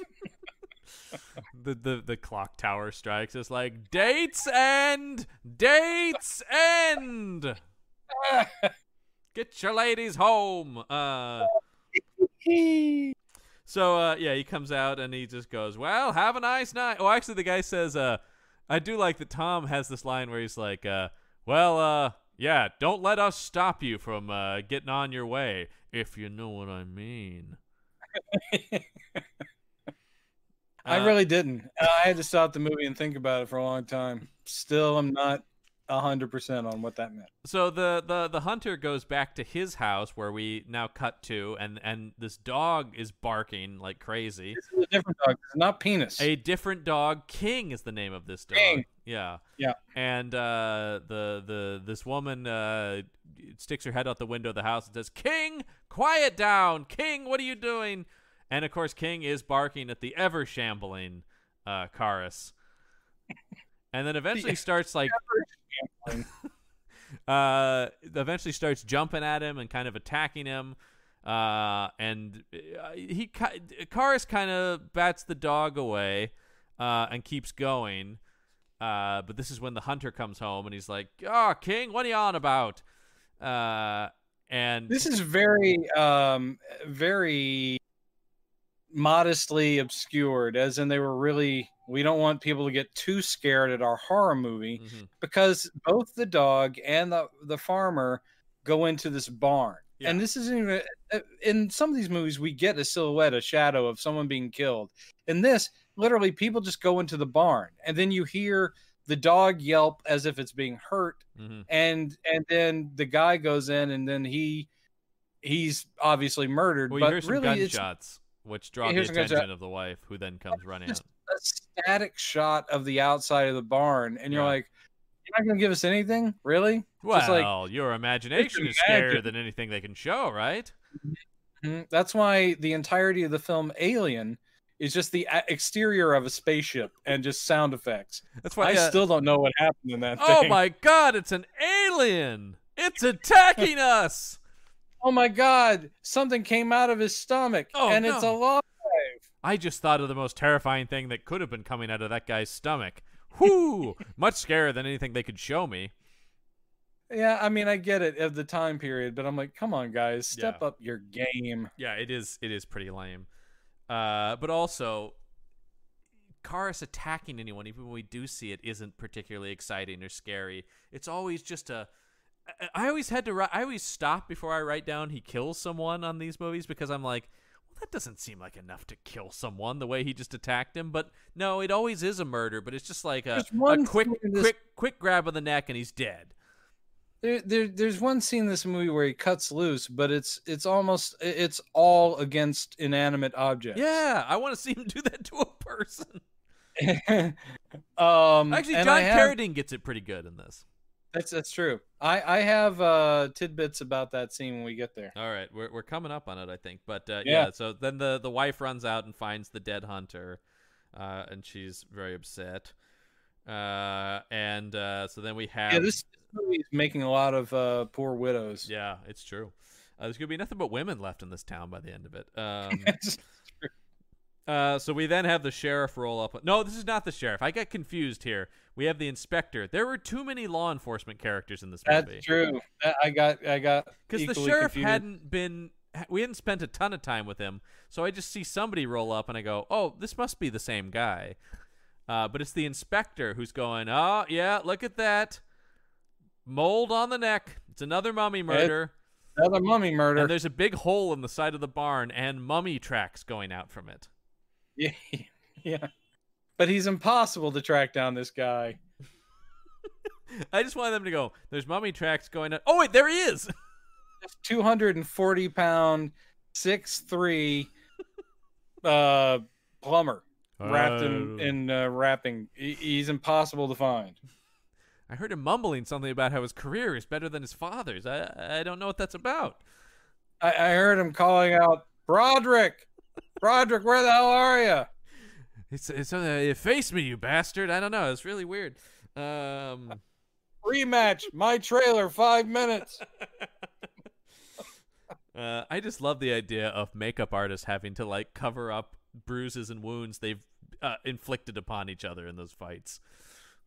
Oh God, you went to Lon's trailer again, didn't you? Don't worry about it. I get to wear a suit in the next movie. No one will see it. And Lon's covered head to toe in that mummy outfit. Yeah, Lon was fine. Well, Lon's face was a little rough looking to start with, so let's be honest. So yeah, let's see. The sheriff investigates. Yeah, they know it's another mummy. Oh, Kharis does find Yusuf. I wrote that he drinks that sweet leaf juice. Oh, and then he and Yusuf walk off together.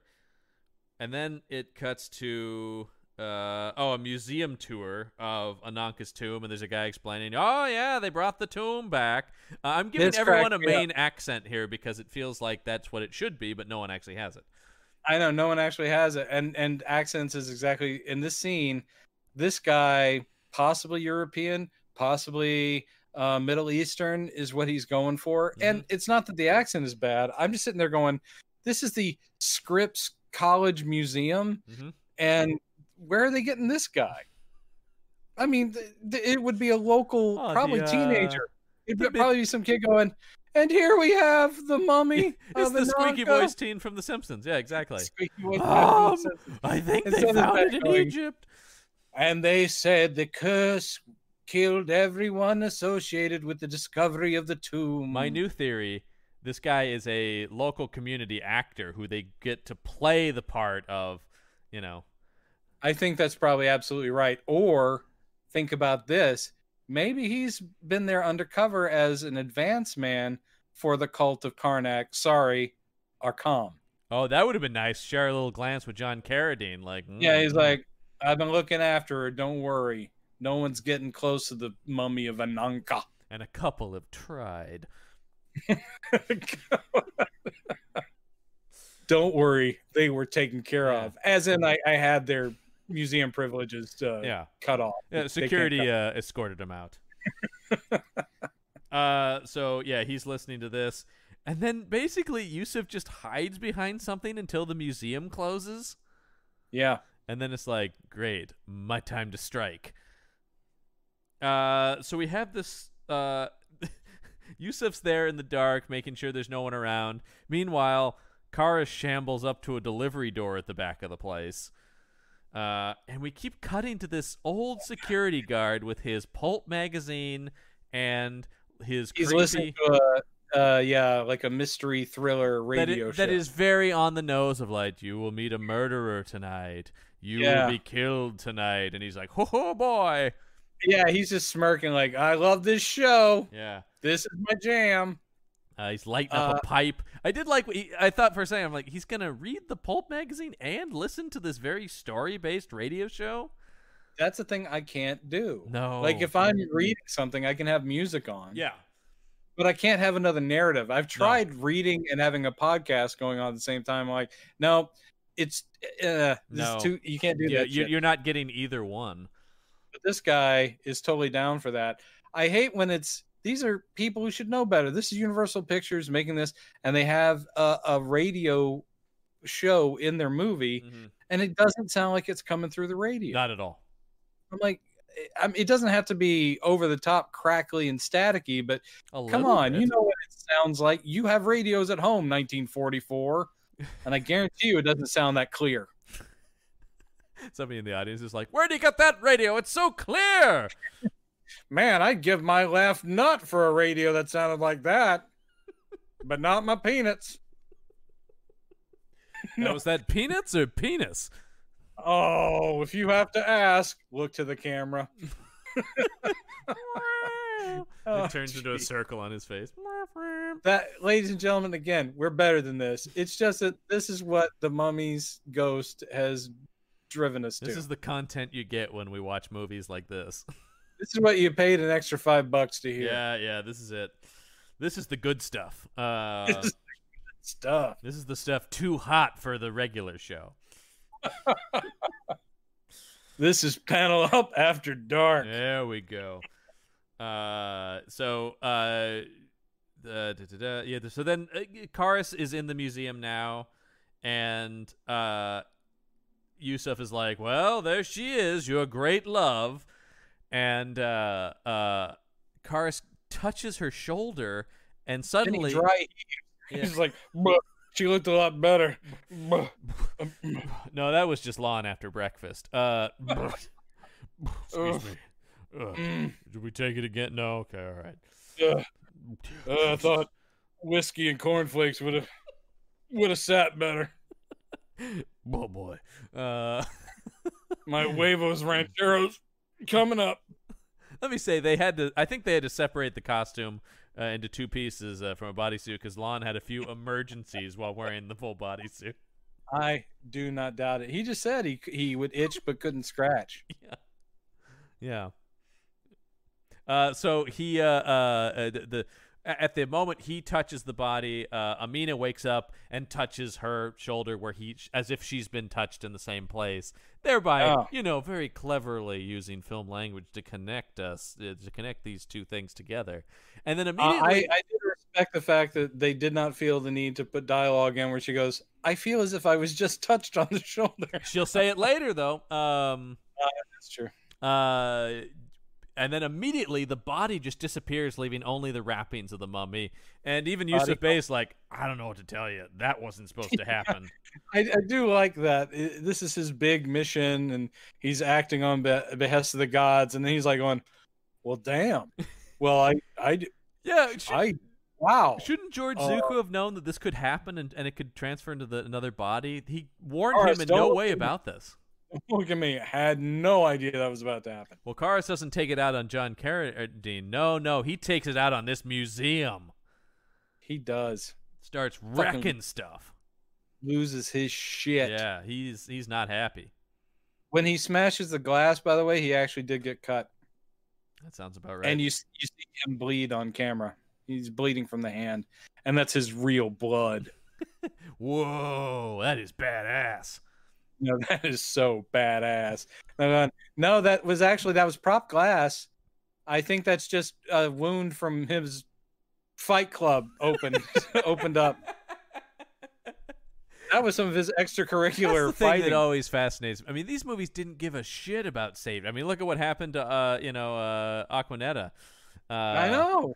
Because it's so interesting now. You do anything with even you definitively fake glass, and there's so many warnings, procedures, people around, Yeah. And here they're just like, whatever. Look, you know what to hit. When actors roll through fire in these movies we've talked about, it's just like, good Lord. I mean, now I've heard literally, like, if you just trip in a scene, they have a stunt advisor, a medical team. They're already asking if you want to use a stunt double. It's just like, do you need knee pads? Do you need a back brace? Do you need It's because it took time for Hollywood to be, I wouldn't say shamed, but lawsuited into this kind of responsibility. Where they're like, you know what? Maybe we should look after our actors. Yeah, I mean, after a few of them are killed, that's usually the indication of maybe we should,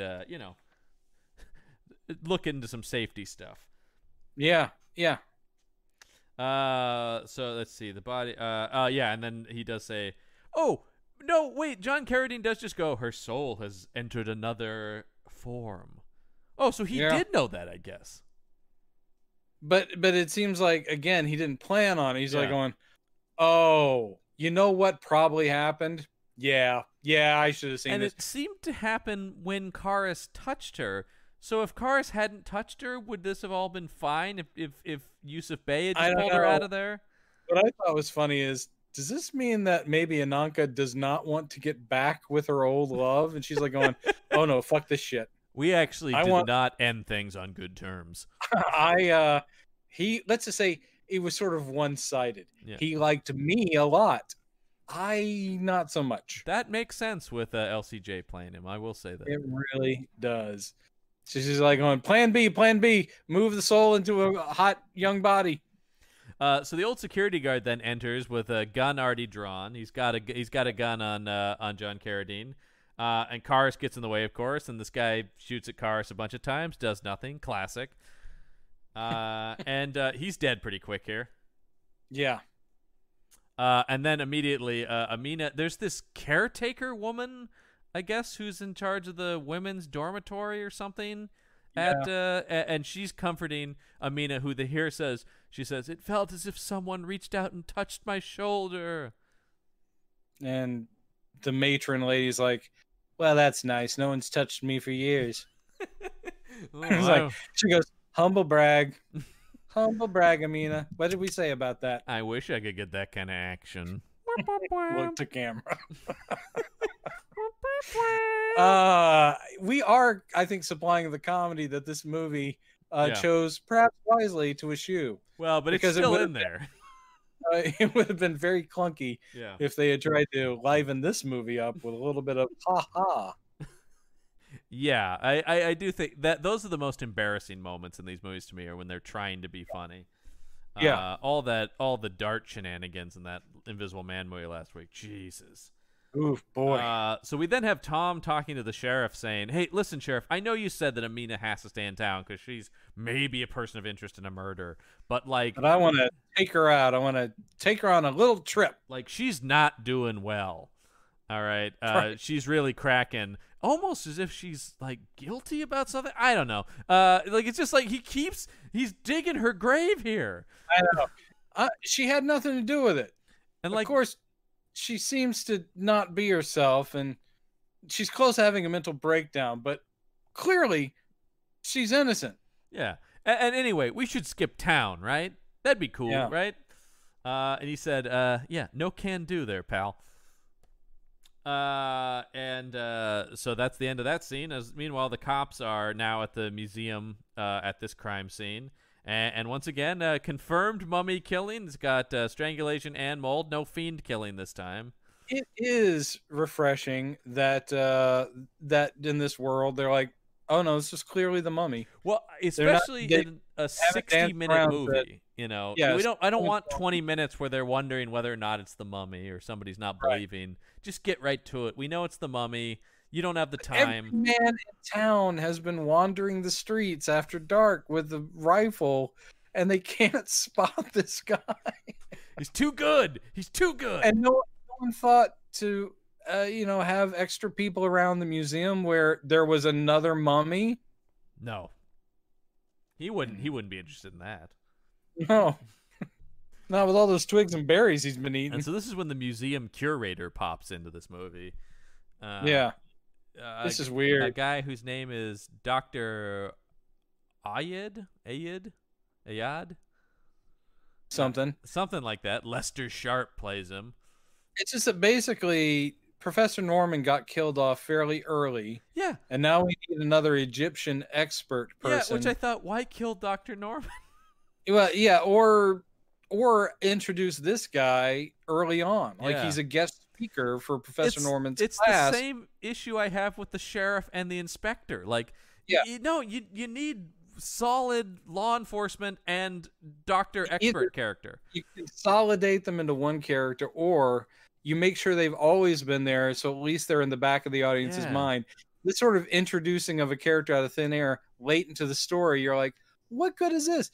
It'd be like Van Helsing gets taken out 20 minutes into Dracula, and at the end it's like, by the way, I'm Dr. Kabuku, and I'm also a vampire expert, and I'm just going to help you finally kill the guy. I love the Adventures of Kabuku series. That was a great, you know what? I mean, I think that's underrated, really. And in the public domain now, so you can do your own Dr. Kabuku. Yeah. Yeah, I hear they're doing a new comic series about him. Dr. Kabuku. Yeah. Isn't Dynamite doing Dr. Kabuku? No. So God bless you. They have the museum curator come out and go, hey, can you translate these hieroglyphics in this tomb? Now, I don't know much about hieroglyphics, so this may be a dumb statement on my part, but are hieroglyphics translated into direct full sentences? They're images that represent things, but the idea that he is like, here lies because of this, like, there's a hieroglyphic for the word because? Yeah. I'm not sure how it works, but I do know that hieroglyphics have been translated into passages. Yeah. So maybe some of the linking stuff they do for surmise. Context. Yeah. But I mean, you can get dates and times and specific things that happen, not just like, here's a pictographic representation of themes. And they're like, no, this is an actual language, has letters and words. So yeah. Just like in the moment he's going, well, number one, haven't they already examined? They act like they've never looked at what was in there. That was the bigger problem I had, is that can you look at these and read them? That guy's been in that museum, like, he would have the stuff memorized. He's had that thing for months, years. You're telling me he's like, well, I never thought to do it before, but let me see. Here lies the do, and yep, that's what it says. The only thing that should be new to his eyes, and probably not even then, is that box that talks about the Tana leaves thing, because he then becomes expert number 2 or 3 now to figure out 9 Tana leaves. That's what the mummy's after. 9. And Professor Norman figured it out. It was 9. Dude, if you boiled up 6 Tana leaves, you still would have Kharis sniffing around going, someone making Tana? Ooh, just like Mom used to make. Rumor has it there's some Tana on the grill. You got some Tana a boil. Is that a mummy over there licking his lips? I don't. Just at the window, Tana. I mean, the way he downs the Tana every time he gets a hold of it is just like, that. Definitely is sort of the addict, like going, "Oh, sweet Tana." Once again, Lon goes, "I know about this. Trust me, I can play this." So and this also says here in the hieroglyphics that her body, her soul can enter other bodies, because they mention there's no way they stole just the body, because you'd have to tear apart the wrappings to do that. Right. The wrappings are whole; they're just empty. Right. And then I wrote down my favorite line in the movie, which is one of the cops saying, "I don't know, sounds like a lot of applesauce to me." Yes. Was this a commonly used expression? It was. Was it? Yeah. Wow. That's. I feel like that's obscure even when I watch these. I've never heard that even these old movies. I've heard it a lot. I think it's actually much more common to 1930s. Maybe they're indicating this guy's using an older expression, but applesauce is like, it's bananas. Anything that's like ludicrous is applesauce or bananas or banana oil. Oh, don't hand me that banana oil. That goes even farther back to the 20s. Yeah. But yeah, applesauce. Don't hand me that applesauce. Well, anyway, this sounds like a bunch of applesauce to this guy. But of course, once again, they need somebody in here to say that, but then immediately that guy is just wrong and ignored because we are hunting a mummy and we are right about everything and we're just moving along. I may be looking right at it, but I deny it. Yeah. That's a bunch of applesauce. So they the inspector here takes the curator back to Professor Norman's house where they have Tana leaves for them to brew up, and this is the plan. The inspector says, here's the plan. What we're gonna do is brew up these Tana leaves, lure this guy here, and then we're gonna dig a big pit that he'll fall in. Here's the thing. Okay, I kind of appreciate it on the one hand and really hate it on the other. What I appreciate on the one hand is here we see not non-believers. This is these are the law enforcement officers, know they're up against a supernatural being. They figured out what the lure is. They have a plan. And I respect that as far as like, wow, that's kind of new to these movies, is they're like going, look, it may seem like applesauce, but this is our plan for dealing with it. So, and it's very boring at this point. This has been a lot of scenes of them talking, and there will be even more scenes as they dig the pit, and you're going, can we get back to the mummy, please? But the thing that pisses me off is the plan doesn't happen. Nope. It doesn't come off. I respect that as a ballsy thing of like, we just showed you for half the runtime of this movie, it's exaggeration, the setup of this plan, only to have the plan not actually occur. And I was like, that's so stupid. That makes me so angry. Yeah, it is. Just like I kept waiting for either Kharis or someone to fall in the pit. Well, someone almost does. Yeah, but then she doesn't. And I thought, yeah, careful of the pit. And then the pit never comes back, and the climax doesn't even happen around the pit. No, and we spend minutes of them discussing the plan, digging the pit, and then we see people putting leaves over it to camouflage the pit. And there's screen time given to this plan that is all for stupid naught. Yep. So we then cut to Tom, who's talking to Amina, who's real haunted here. She actually says, I feel haunted. Yeah. Because she literally is haunted. She's a haunted person. She's got another soul in her body. And what I mean. Tom says, hey, you know what I'm going to do? I'm going to take you to see my people in New York. This was weird. And then he goes, oh, yeah. She says, well, how do you know your people will accept me? He says, oh, I've already talked to them. They've put out all the wedding jewelry. And I did think, I mean, this is creepy on Tom's part, by the way. She goes, wait, we're going to get married? He goes, well, yeah, don't you love me? All this is weird, as in what the fuck, man. But also, my people. Talk about a phrase that it may have been of its time. Yeah. But I was like, who is he talking about? And then later he does say it's his family. Obviously, when he talks about wedding jewelry. It's the But Czechs. It's the Czechs. He's from Czechoslovakia. She at one point says, "But your family, do you think they would accept me?" She says, "Family." Yeah. But he's like, going, "My people are great. My people." I'm like, "Who are your people, man? Yeah. You're creeping me out a little bit. You'll be one of us, Amina. Mhm. One of my people. Yeah. We prepared the way for you Oh, man. and laid out the wedding jewelry." Here's a better turn. Tom belongs to a different sect of the Egyptian thing, and it's a warring thing, and they want to control her to destroy Kharis. We have created a better film. Yeah. Right there. Yeah, I think go back to the beginning of this episode, everybody. If you piece together like the 5 suggestions we've made throughout this thing, there's a better movie in here. Get to work. We're not going to do it. We've given you all the pieces. You write the movie. Steven Summers is out. He's not going to be making another one. And they've given up on the Dark Universe. Now's the time for you to take our discarded ideas and fragments and turn it into a badass mummy movie. Once again, I think the answer to Universal's problems is you remake the Mummy's ghost specifically. Yes. There's nothing quite like seeing a 3,000-year-old mummified Lon Chaney Jr. stumbling around the back lot that looks like Midwestern New England. What? The idea of a mummy, an Egyptian mummy, loose in a modern day setting should be awesome. Yeah. But there are parts of this where I'm like going, I was a tour guide at Warner Brothers. I know exactly what that backlot is right there. I was like, I've been to Universal. I know where they shot this. These cheesy little neighborhood towns. It's like Leave It to Beaver and the mummies walk around through their backyard. I just want the mummy to be like, oh, hey, Wally.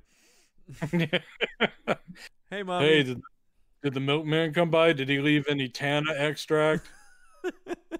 You know, sure, and then Ward has a whole thing about, boys, just because he's a mummy doesn't mean he's different than us. He still has the... Oh, I never thought about it like that, Dad. He's not a stranger. He's a friend. If he decides he wants to come in and strangle your mother, by all means, let him in the door. We've learned an important lesson today about tolerance. Yeah. And that's our story tonight on Leave It to Beaver. Good night. Yeah. So let's see. Oh, so Tom then leaves Penis the dog with Amina he'll be protection for you. He'll bark at anything and let you know. And I am starting to go, oh my God, is this another hero dog?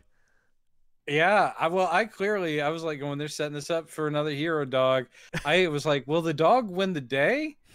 My question, not to the extent that the previous dog did. Yeah, I was like, is he?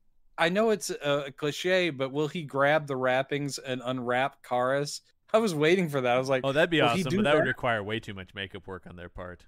It's true. It would take until Monster Squad before we got a very satisfying mummy being unraveled to the point of dust and skeleton. I mean, I'll say it here, as I've said many times. Just go watch the Monster Squad. It's great. Yeah. And we'll be talking about it, no doubt, next week again when we have the big monster rally. Yeah, actually, Monster Squad is one of the better monster rally movies in existence. It's true. It's true. So he leaves the dog. What was this? Yusuf prays to the gods to be like. Yusuf turns to the gods to be like, hey, can you guys help me find Ananka? Hey, I've kind of screwed up here. Amon-Ra, Osiris, Isis. You think you guys could help me out? And by the way, I had no idea that Princess Ananka would be so hot when she's resurrected. Yum. Serious problems dealing with that. He still hasn't gotten there because he hasn't gotten a look at her. Instead, light hits the pendant that's on his that's around his neck, and he's like, "That's the answer, Kharis. Look for this light and this symbol, and that's the girl we're looking for." And Kharis goes out. He shambles out to find his love. He sure does. Whole lot of shambling going on. So they start brewing up the 9 Tana leaves to lure him in. We see Kharis sniffing the air, but he's not fully distracted at this point because he's so determined to find Ananka. Yeah. He's like, I bet there's a pit there anyway. I can sense a pit. And Amina wakes up. She walks outside, and immediately faints upon seeing Kharis. It's very helpful. She made sure he didn't have to break into a house or go through a window. She goes out to meet him. like an Uber driver, and then passes out, and then he lifts her because apparently that one dead arm will come back to life anytime there's a woman that needs carrying. Yes. Yeah. Oh, lady, huh? Let me just get that arm warmed up. It's just up against his chest. It's withered and useless. And then it's like, I now have to, because I have to lift a woman. Come on, and that arm pops out. I was like, there you go. Let's get going, arm. Let's go on. This is for the stuff we like. This gets us the lady. Come on. So she faints. He picks her up and carries her off. And then the dog starts barking to alert everyone that a mummy has kidnapped Amina. Yeah, if only that dog could actually speak. And the it's constantly like, what is it, penis? Is there trouble, penis? Does it have something to do with Amina? Can you show us where Amina is, penis? Penis. Hey, everybody, just follow penis. He knows where he's going. What's that, penis? There's trouble at the old mill. We're going to get trouble at the old mill at this movie. It's not a mill. It's another coal chute. Yeah, and I think we've seen it before. It's not the same one. It looks damn similar. It might be a reconfigured. I think that thing was modular, and they probably did use the track. I feel like if not in one of these movies, I've seen this in some movie before. Yeah, it looks. I mean, it's shorter, I think, than the one we saw in Invisible. Yeah, it is. It is. But this is a stock Universal thing. Yes, yeah, I think so. So, yeah, he gets her, and he heads for the hills where there is a coal chute. Yeah. Meanwhile, we cut back to the cops now confirming that they've dug said pit. Once again, me thinking this is a setup for something because they're going, oh, we finished digging the pit. Well, how deep did you dig it? We dug 10 feet down. Wow, that's going to be perfect. Yeah, they're standing there and they're like going, you can make sure you camouflage that really good because you got a guy throwing leaves on top of it. And you're like, okay, great. Are we going to do anything with this thing? No. Well, the sheriff says he wants to send all the men out into the woods to look for the mummy. And the inspector says, whoa, whoa, whoa. You know what we should do? He's probably coming here for the Tana leaves. Let's just have everybody wait here for him. Wait here and don't stop him. Let him come forward. That's the whole thing is we'll draw him in so then with the smell of these delicious Tana leaves. We see Kharis carrying Amina to the coal chute. The dog is in pursuit. Penis the dog is in pursuit. Penis is on it. Yeah, and the caretaker... Terrier too. This is not like that big German Shepherd we just dealt with. This is a little terrier, a cute dog, Penis. Yeah. And is very heroically not going to give up on Amina. He does a better job at protecting her, I'd say, than the man who would introduce her to his people. Well, Tom is asleep at home when he gets a phone call from the caretaker at the women's dormitory going, the mommy, it took Amina, it took her, it's got her. And he's like, what? Oh, okay. Well, I'll put my shoes on. Tom is a useless hero. He is so... Oh, I object to even calling him a hero of any sort. He's a man in this movie. He is a useless man in this movie. So it's hard for me to grieve. And then, meanwhile, the caretaker then runs to the house where all the sheriffs and cops and everybody are. And she's like, the mommy's got him in and he went that way. Mommy got Amina, and they're like, no, don't run any closer. There's a pit. There's a big pit right there. Don't fall in. Nobody's gonna fall in. How awesome would it have been if the payoff would have been that this caretaker lady does go into the pit? That would have been something. And they would have been like, oh my God, our big plan thwarted. I don't know. It's a big pit. We could fit somebody else down there. Let's not call this off just yet. Well, they do call it off, and they immediately now chase after the mummy because the caretaker says he went that away. Somehow, by the way, the mummy's never drawn to the Tana leaves of this place. The mummy somehow skirts past this place. Mm-hmm. Great police work. Plus, also, he's slow to begin with.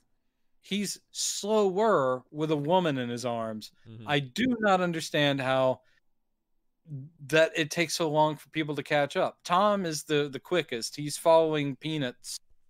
Peanuts. Tom always follows Penis when he hears Penis barking.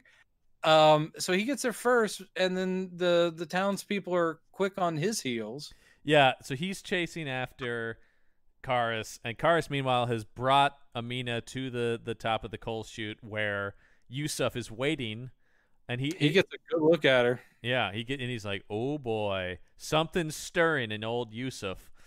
Mm. And This deserves not only one John Carradine monologue, but two. Would you like, audience? I'm just going to ask you directly. Would you like to hear my inner thoughts? The audience goes, no thanks. Of course you do. Finally, the only actor worthy of sharing the screen with John Carradine. The voice of John Carradine. I couldn't believe this. This is such a trope. And I is there a movie I like hearing someone's inner thoughts in? No. If I'm reading a comic, I get pissed off at thought balloons. Yeah, me too. Come on, people. They've pretty much gone out of comics. It's pretty rare to get a Yeah, thought they're balloon. kind of coming back in a. They're like, hey, let's stop using those narrative boxes, which are essentially just thought balloons without the balloon. Yeah, but I always like those better because that's like voiceover. That's fine. Yeah, but this is hokey as shit. That's the scene we're at, right, John? I'm not skipping over. Oh no, yeah, because he's tying her up to ship her back to Egypt. Basically, is what he's doing here. Because he says like, "Back home we go now." But then you hear his inner John thoughts. Carradine is ever creeping towards Dudley Do-Right. I'm realizing. It's easy to do, but he starts going. She's so lovely. I didn't anticipate how lovely she would be, and why should Kharis get to touch this pretty lady when I, Yusuf Bey, could touch her? And I'm like, not a well, weird shambling corpse. I could please this woman. In fact, like, if with the tanner leaves, if I drink them and she drinks them, he says, if you give her the tanner leaves, she'll be young and beautiful forever. Ooh. Don't tell Kharis that I'm planning this, but I'm so going to go behind his back. Yeah, and so he starts to move the tanner leaves to get her, and she comes too, and she's like, "Who are you? What are you doing?" He's like, "Shut up. We're gonna be together forever. You'll be young, and we'll live forever together. You understand me?" Kharis is literally 3 feet away, going, "Hey." I think something's going on. I'm not entirely sure because I'm addled with tanna leaf juice, but it seems like he's horning in on my action. Still coming down from the tanner leaves. And killing all the dogs and old men. Oh, boy.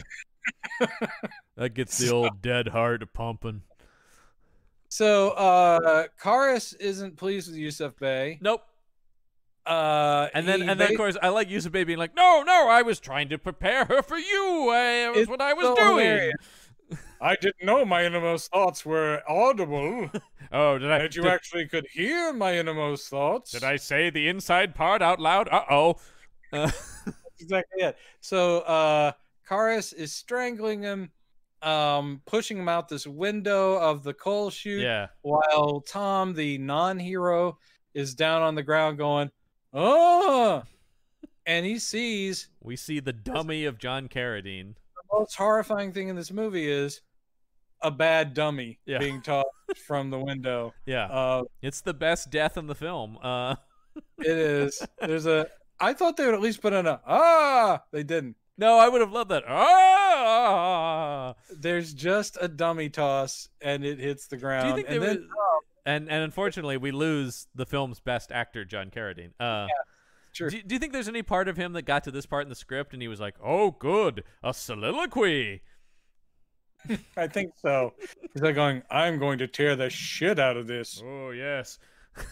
Now he's like, turning into Robin Williams in my impression. Oh yes. Oh yes.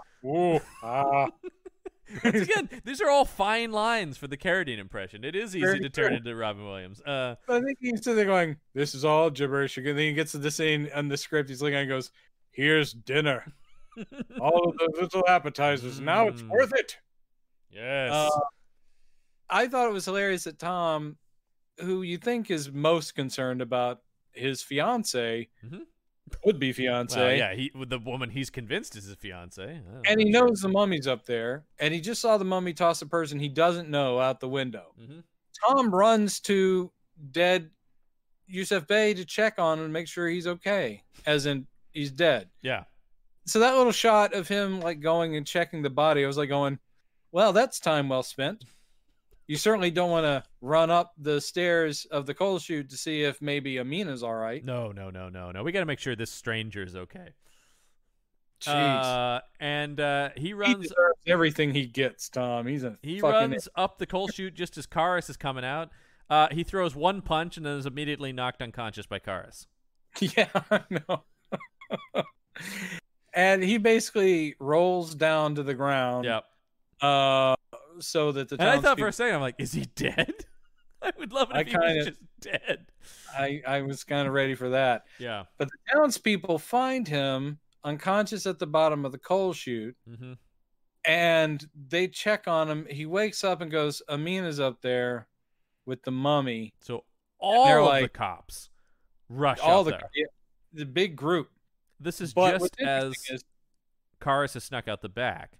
let's say that there's 12 of these villagers. Yeah. There's 12 men there.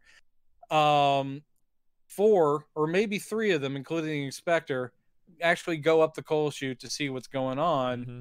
And they don't really rush up there. They go up, Mm-hmm. leaving 8 of them down on the ground, just still standing over Tom to make sure he's okay. Yeah. I'm like, what needs more manpower? The guy who's laying there and isn't the mummy? Or maybe a mummy? I don't know. He took a pretty bad spill. It's true. So anyway, the 4 of them go up there, and we've already seen Kharis lifting.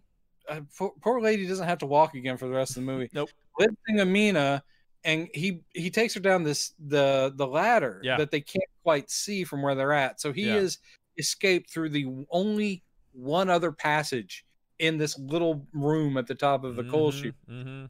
So that makes the next part of the scene infuriating to me, because the cops go up there and they look around. They go, no one up here. Not up here. Huh. And then they walk fairly slowly back down And they go, to Tom. no sign of Yeah, him. she wasn't up there. And it's not a thing of like, wait, there's some stairs here. And there's nothing of them going like, well, then he's probably gotten out and then running down and circling around to find out where he could have There's no scene of the police finding Carradine's body either, where they're like, wait, he killed this guy.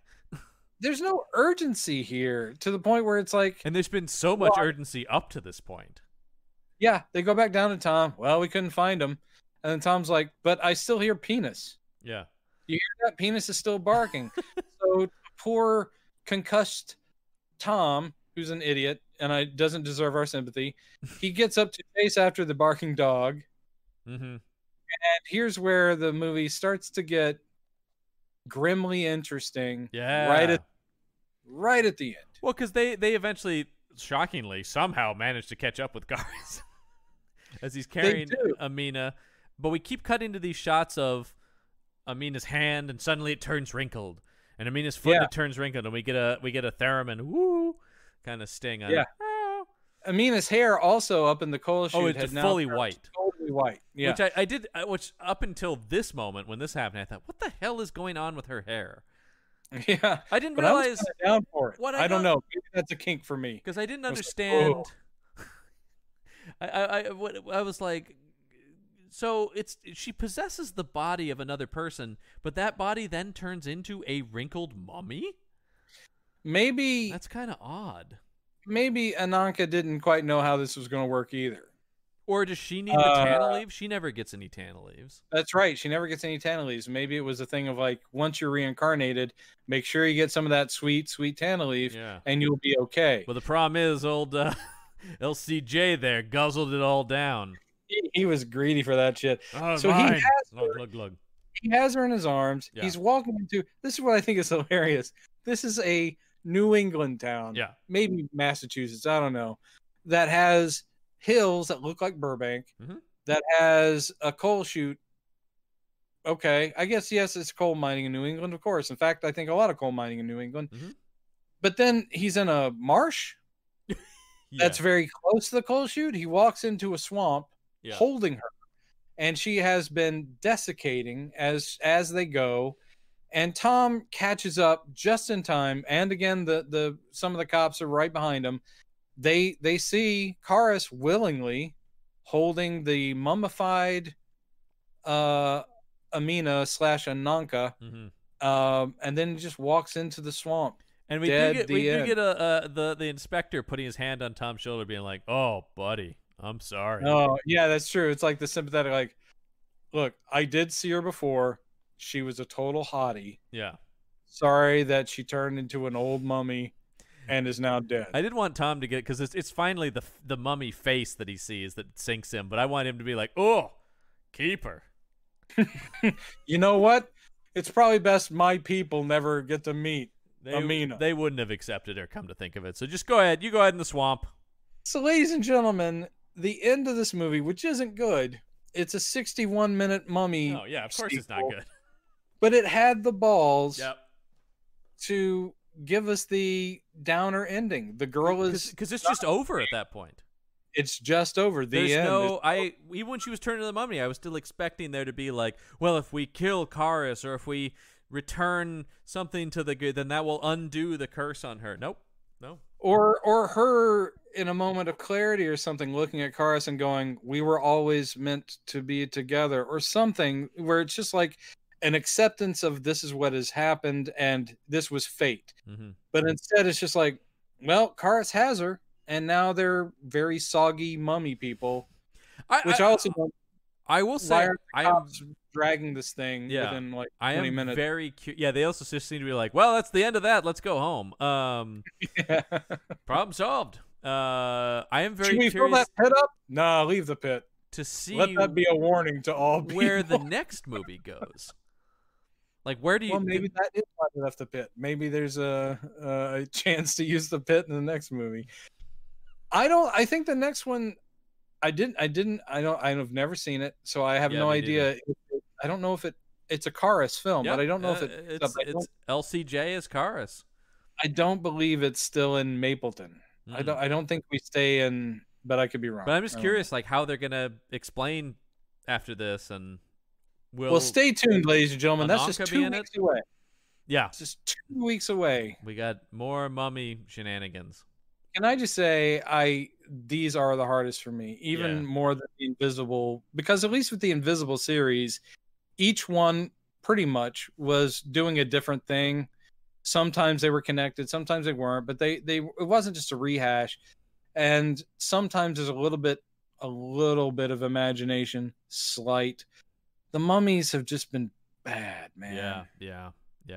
And I like the concept of a risen Egyptian mummy. Yeah. But these movies don't do anything with it. Where he's just a lumbering non-threat who has no brain of his own, no language, no speaking, no emotion. I'm like, yeah. I mean, no. Jason Voorhees is kind of the same thing in Friday the 13th, but at least there's a different kind of unstoppable, unknowable evil thing with Jason Voorhees. Right. And this is just a lumbering. Look, I'll take any of the Friday the 13th over these mummy sequels. Yeah. And as you said, every one of these we watch makes my appreciation for the original. Yeah. Continue to rise. Absolutely. Oh, well, next week on the show, we get all the monsters. All of them. And a hunchback. What? That's what I love. The scariest of them all. Like Dracula, Frankenstein, the Wolfman, and the mad scientist. Yeah. Hunchback. Yeah. You ticked all the boxes. Yeah. You have my quarter. I wasn't fully in until I heard about that hunchback. Then I'm like, whoa, now I am in for something. That is a thrill that will get me to fill your tills. Having a hunchback equals monster. Yeah. Sorry, all of you physically differently abled people. What we're saying is, you're a monster! All the classic monsters. Clubfoot. Cleft palate. Yikes. That's terrible. But, yes. House of Frankenstein, it's better than House of Dracula, I believe. That's my memory as well, too. But it's been a while. Those are not ones I go back to. No, but they have some significance, if only because this takes the little gem of an idea they started with Frankenstein meets the Wolfman and saying, why can't they all be in one storyline? Yeah. Well, we're about to meet some really good answers of why they shouldn't be next week when we watch House of Frankenstein. Indeed, we will. I'm sure we'll have lots of thoughts. But I will say, if anything, it will probably be better than this. So it's good that we have a mummy movie before it in comparison. We've got 2 more mummies, my friend. 2 more mummies. Well, one of the mummies, though, actually is the worst of the Abbott and Costello monster movies. But still, at least Bud and Lou are there to soften some of the blow, and it's not Kharis. Amen, brother. Yeah. Amen. All right. Well, of course, I want to thank the patrons for their generous support. It is greatly appreciated. But that's going to wrap things up for Campbell and Jones Meet the Monsters this week. I'm John Campbell. I'm Brendan Jones. And remember, there are such things as monsters. Everyone knows.